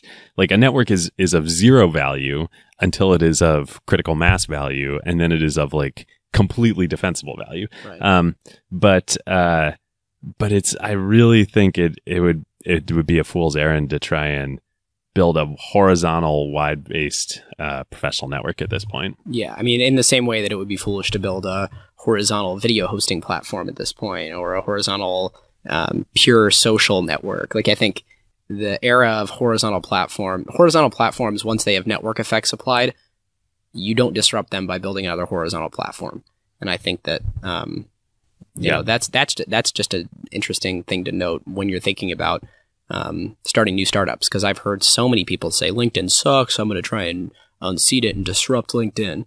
And like, yeah, we all have our product qualms, but you're not going to do it by creating a better horizontal LinkedIn. Yep. And I think this plays, for me, at one point I want to bring up about the acquisition that plays really strongly in here is LinkedIn. Like they're smart guys, right? Like and gals, like they get this.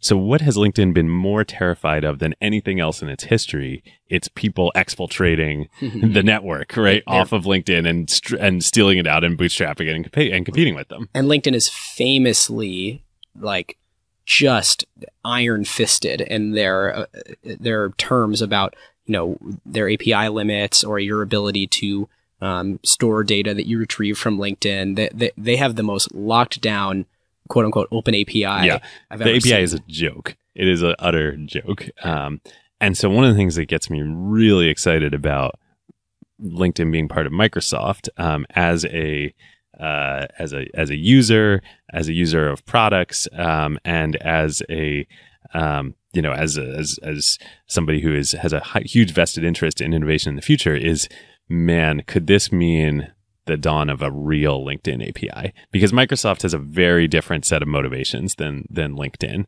And so long as they keep the network effect locked. so long as they keep the network effect, but it'll also be embedded into all of Microsoft's products, right? And Microsoft is also a developer-facing company.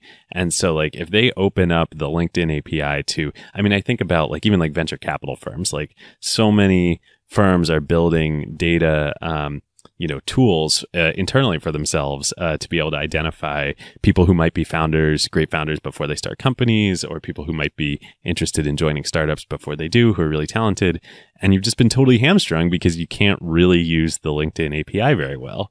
But if now all of a sudden you can, like, man, think about all the cool products and services that are going to be enabled by that. You can. I'll just caveat this with, like, David, remember, venture capitalists are a niche market. Yeah, exactly. But there's so many more examples too. Yeah, good point. Should we grade it? Yeah, no, I think there was one. Oh, I have a question I want to pose to you. Yep. So it is in Microsoft's interest to integrate LinkedIn with all of their products. Keep in mind, Microsoft also owns now the LinkedIn product and has an incentive to make that revenue stream profitable. So do they... Which it is, without accounting for stock-based compensation. Yep. Or I should say as successful as possible. Do they do a bunch of Google Apps integrations also? Microsoft starts to encounter, or potentially could encounter, it'll be interesting to see how they navigate this, the platform versus product tensions, where, you know, famously they didn't want to release Office for iPad because, as you know all too well, because it competed with the competitive advantage that Surface had. Or, you know, in a million other ways, you know, Office and Windows always having tension. Do you run into a scenario here, or is there a clear, you know, subservient product and leader product where it's, nope, we're not focused on growing LinkedIn through other people's integrations, and that is a sole, you know, source of value for other products at Microsoft? I mean, I got to imagine I'll be really disappointed in Microsoft and Satya and Kurt and everybody if they take the old school Microsoft approach here. I can't see them doing that. Shots fired. But I mean, like, you know, this is the whole thing about, you know, Satya's leadership at Microsoft is like the way that this company becomes relevant again and an innovator again. I mean, some might argue relevant again. Like, technology moves fast, right? It's like Ferris Bueller. You know, you might miss it if you don't stop and look around every once in a while. Mobile, yeah. But man, like, you know, Office on iPad. Like, I want to be everywhere where you are. And like, so if LinkedIn, all the value that they're going to hopefully go try and create in bringing LinkedIn to sales and other verticals isn't on Salesforce too, like, that's a big fail for them. Yep. Okay. Conclusion. What do you got, Ben? And so how are we going to do this? Like, this is, are we grading like right now the buy, or are we predicting the future and thinking like, yeah, put yourself 5 years from now, was this a good purchase for this price? So, I mean, I think like today sitting here, I say this is a great buy because a year ago-ish, LinkedIn was worth twice this much.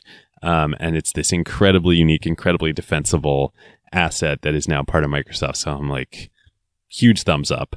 But by that rubric, God, it's really just going to be like, can they execute on this? The opportunity is massive, but with great, with great opportunity comes great, there's a lot of complexity here, and it is very difficult to do these things. It's all going to come down to execution. So right now, I'm going to give it an A minus right now, just accounting for the huge amount of risk to come in the execution. How are we both positive on this? I was going to give it an A. Like I woke up Monday morning being like, what? And here I am. All right, but here's I have a couple of rationales, but one is, in November of 2015, the stock price was at $255. Okay, so not quite twice as much, but right, and they bought it for what, 190-ish. I don't think the company is actually worth less. And if you look at it like it's 25, or what is it? They bought it for $26 billion. And it's a little over $3 billion in revenue, so like an 8x, yeah, 8x right. I mean, like revenue. there's it's to actually acquire a very a sort of premier internet and SaaS company for 7 to 8x revenue. Like, those companies were trading on the public markets at 10 to 15x revenue like a year ago, before accounting for any kind of liquidity premium, M&A premium. So, like, yeah, great buy. Yeah, so that's operating under the assumption that LinkedIn continued its trajectory. You have the risk that typically comes with a startup acquisition, any M&A thing of integration failing. I can't really consider LinkedIn a startup. No, of integration failing, and there's the bigger the acquisition, the farther you can fall, and a $26 billion write-down would be truly like a gut punch. And I think this kind of comes down to two things. I think they needed to make this acquisition or acquisitions like this because that's their future bet. Yep. They're this cloud services company, and this is a cloud service that is right in their wheelhouse, delivering value to enterprises to make them more productive and efficient and do their best work possible. The question is, did they need to do large M&A to do it? Like they need a product offering like this for companies. They weren't going to build their own LinkedIn. That was going to fail miserably. What else could they possibly have done? I think I do have faith in this new Microsoft much more so than the Microsoft of old days that is famous for flubbed M&A. Yeah. And I think when I say old days, I'll just say under Steve Ballmer. And I think with Satya's leadership and the people, I really have a lot of faith in the people leading these integrations. And I think that we'll probably end up doing a follow-up episode one way or another. But and here's something interesting that we haven't talked about at all on this episode, but I think is really relevant. This is by far the biggest acquisition we have covered on this episode. Like, the scale of this, like this, maybe I'm just trying to do some quick math in my head, but like, the value of this acquisition is approaching the combined value of all the other companies we've talked about combined. Maybe slightly less, but it's like on the same, it's in the same ballpark. We haven't done WhatsApp yet. So, is Microsoft buying LinkedIn worth, what do we got here? Pixar, Instagram, Twitch, Bungie, Siri, Lucasfilm, YouTube, Acompli, Rightly, Virgin, like, whew, that's a lot of money. Yeah. I don't think you can really look at it through that lens. You have to look at it like, what was the cost of not doing it? Yep. And I think you got to pull the trigger. Yeah. Well, hats off for now, at least to Microsoft and all our friends over there. Yeah. So. And to folks at LinkedIn. I think the big question will be like, can these cultures mesh? Are they LinkedIn has offices all over the world, but primarily centered in Silicon Valley. Microsoft typically doesn't do well with their Silicon Valley campuses. But as Kurt talked about a few months ago, like, they have a new mindset when it comes to M&A of like, yeah, we don't care where you are. Like, you can be in Wunderlist here in Berlin. You can be a Compli, you can be in Silicon Valley. Like, doesn't matter, Yeah, just a lot of flights. Yep.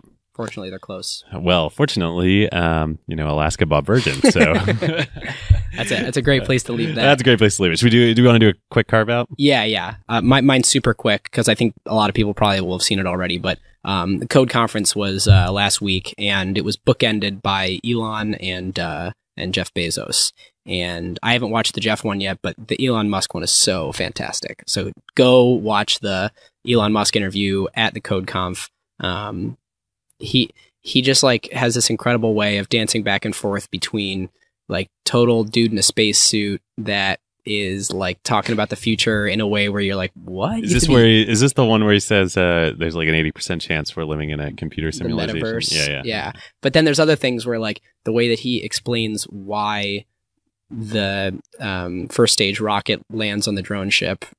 Unfortunately, it blew up today, but the last 4 have landed on the drone ship. He does a really good job of like explaining why the drone ship needs to be where it needs to be and positioned in the ocean. And for anybody that's sort of like into the SpaceX story, understanding any of the physics behind that, super approachable, very interesting, and clearly a visionary. Cool. I am grinning widely here because literally no joke was my carve out was the Bezos talk at the Recode. So this is great because I have not yet watched the Elon talk. So now I got to watch it, and you got to watch, and everybody listening has to watch the Bezos talk. It is fantastic. He, man, that guy is just awesome. But one of a couple of quick things that I love from it. One, they ask him like, what, God, there's so much going on at Amazon. Like, how do you think about this? Like, how do you think about your businesses? And he says, and I think about innovation. He's like, I like to think about when we're starting a project or something super ambitious, like Alexa or whatnot. Like, what about our customers isn't going to change, over in the foreseeable future? Like, so much is changing so fast in technology, but what are the like core things that are not going to change? And also that reminds me of LinkedIn. Like I sit here today, like I was a happy LinkedIn shareholder for a long time because I just sat there and I was like, I'm going to be using LinkedIn 20 years from now. No doubt in my mind. So anyway, there we go. Code Conference. It was good this year. Awesome. All right, listeners, we have a longtime favorite acquired company to tell you about, Modern Treasury. Modern Treasury is the software platform that turns money movement operations into code. Yeah, for years now, services like Stripe, Adyen, and Square have enabled developers to accept credit card payments in apps, but that's only the tip of the iceberg of what a business needs to fully handle the movement of money in and out of their company. Those payment actions from Stripe and Adyen, etc., flowed through to ledger systems and then reconciliations, compliance verifications, and that's before any cash actually moves between institutions, which of course involves banking operations. Yes, their APIs, of course, work with Plaid, Stripe, Intuit, etc., but also with their incredible banking partner network with over 30 banks, meaning that for the first time, you literally can turn your banking operations at any of those institutions into software. This means faster payments, easy adoptions of new payment rails when they come out, like FedNow. It means automatic reconciliation and real-time financial data. This lets you move money at the speed of software, which, as we now know after the first half of 2023, being able to move money fast is very important. Yes, we love Modern Treasury so much. The founders and really the whole team have become close friends of Ben and mine, really back to when they first got started. And this is a very cool full circle moment that just happened. We just emceed their first big conference here in San Francisco, Transfer, which happened at the beginning of June. Yes, if your business involves money movement, be it a marketplace, fintech platform, real estate, lending, investing, or anyone who reconciles or moves money, go on over to moderntreasury.com/acquired and make sure that when you get in touch, you tell them that Ben and David sent you. Well, we're leaving you. I'll say one more time because I think it's probably more useful at the end of the episode than the beginning. Would love it if you could leave us a review on iTunes, and if you liked it, share the episode with your friends. See ya. Who got the truth? Is it you? Is it you? Is it you? Who got the truth now? Huh?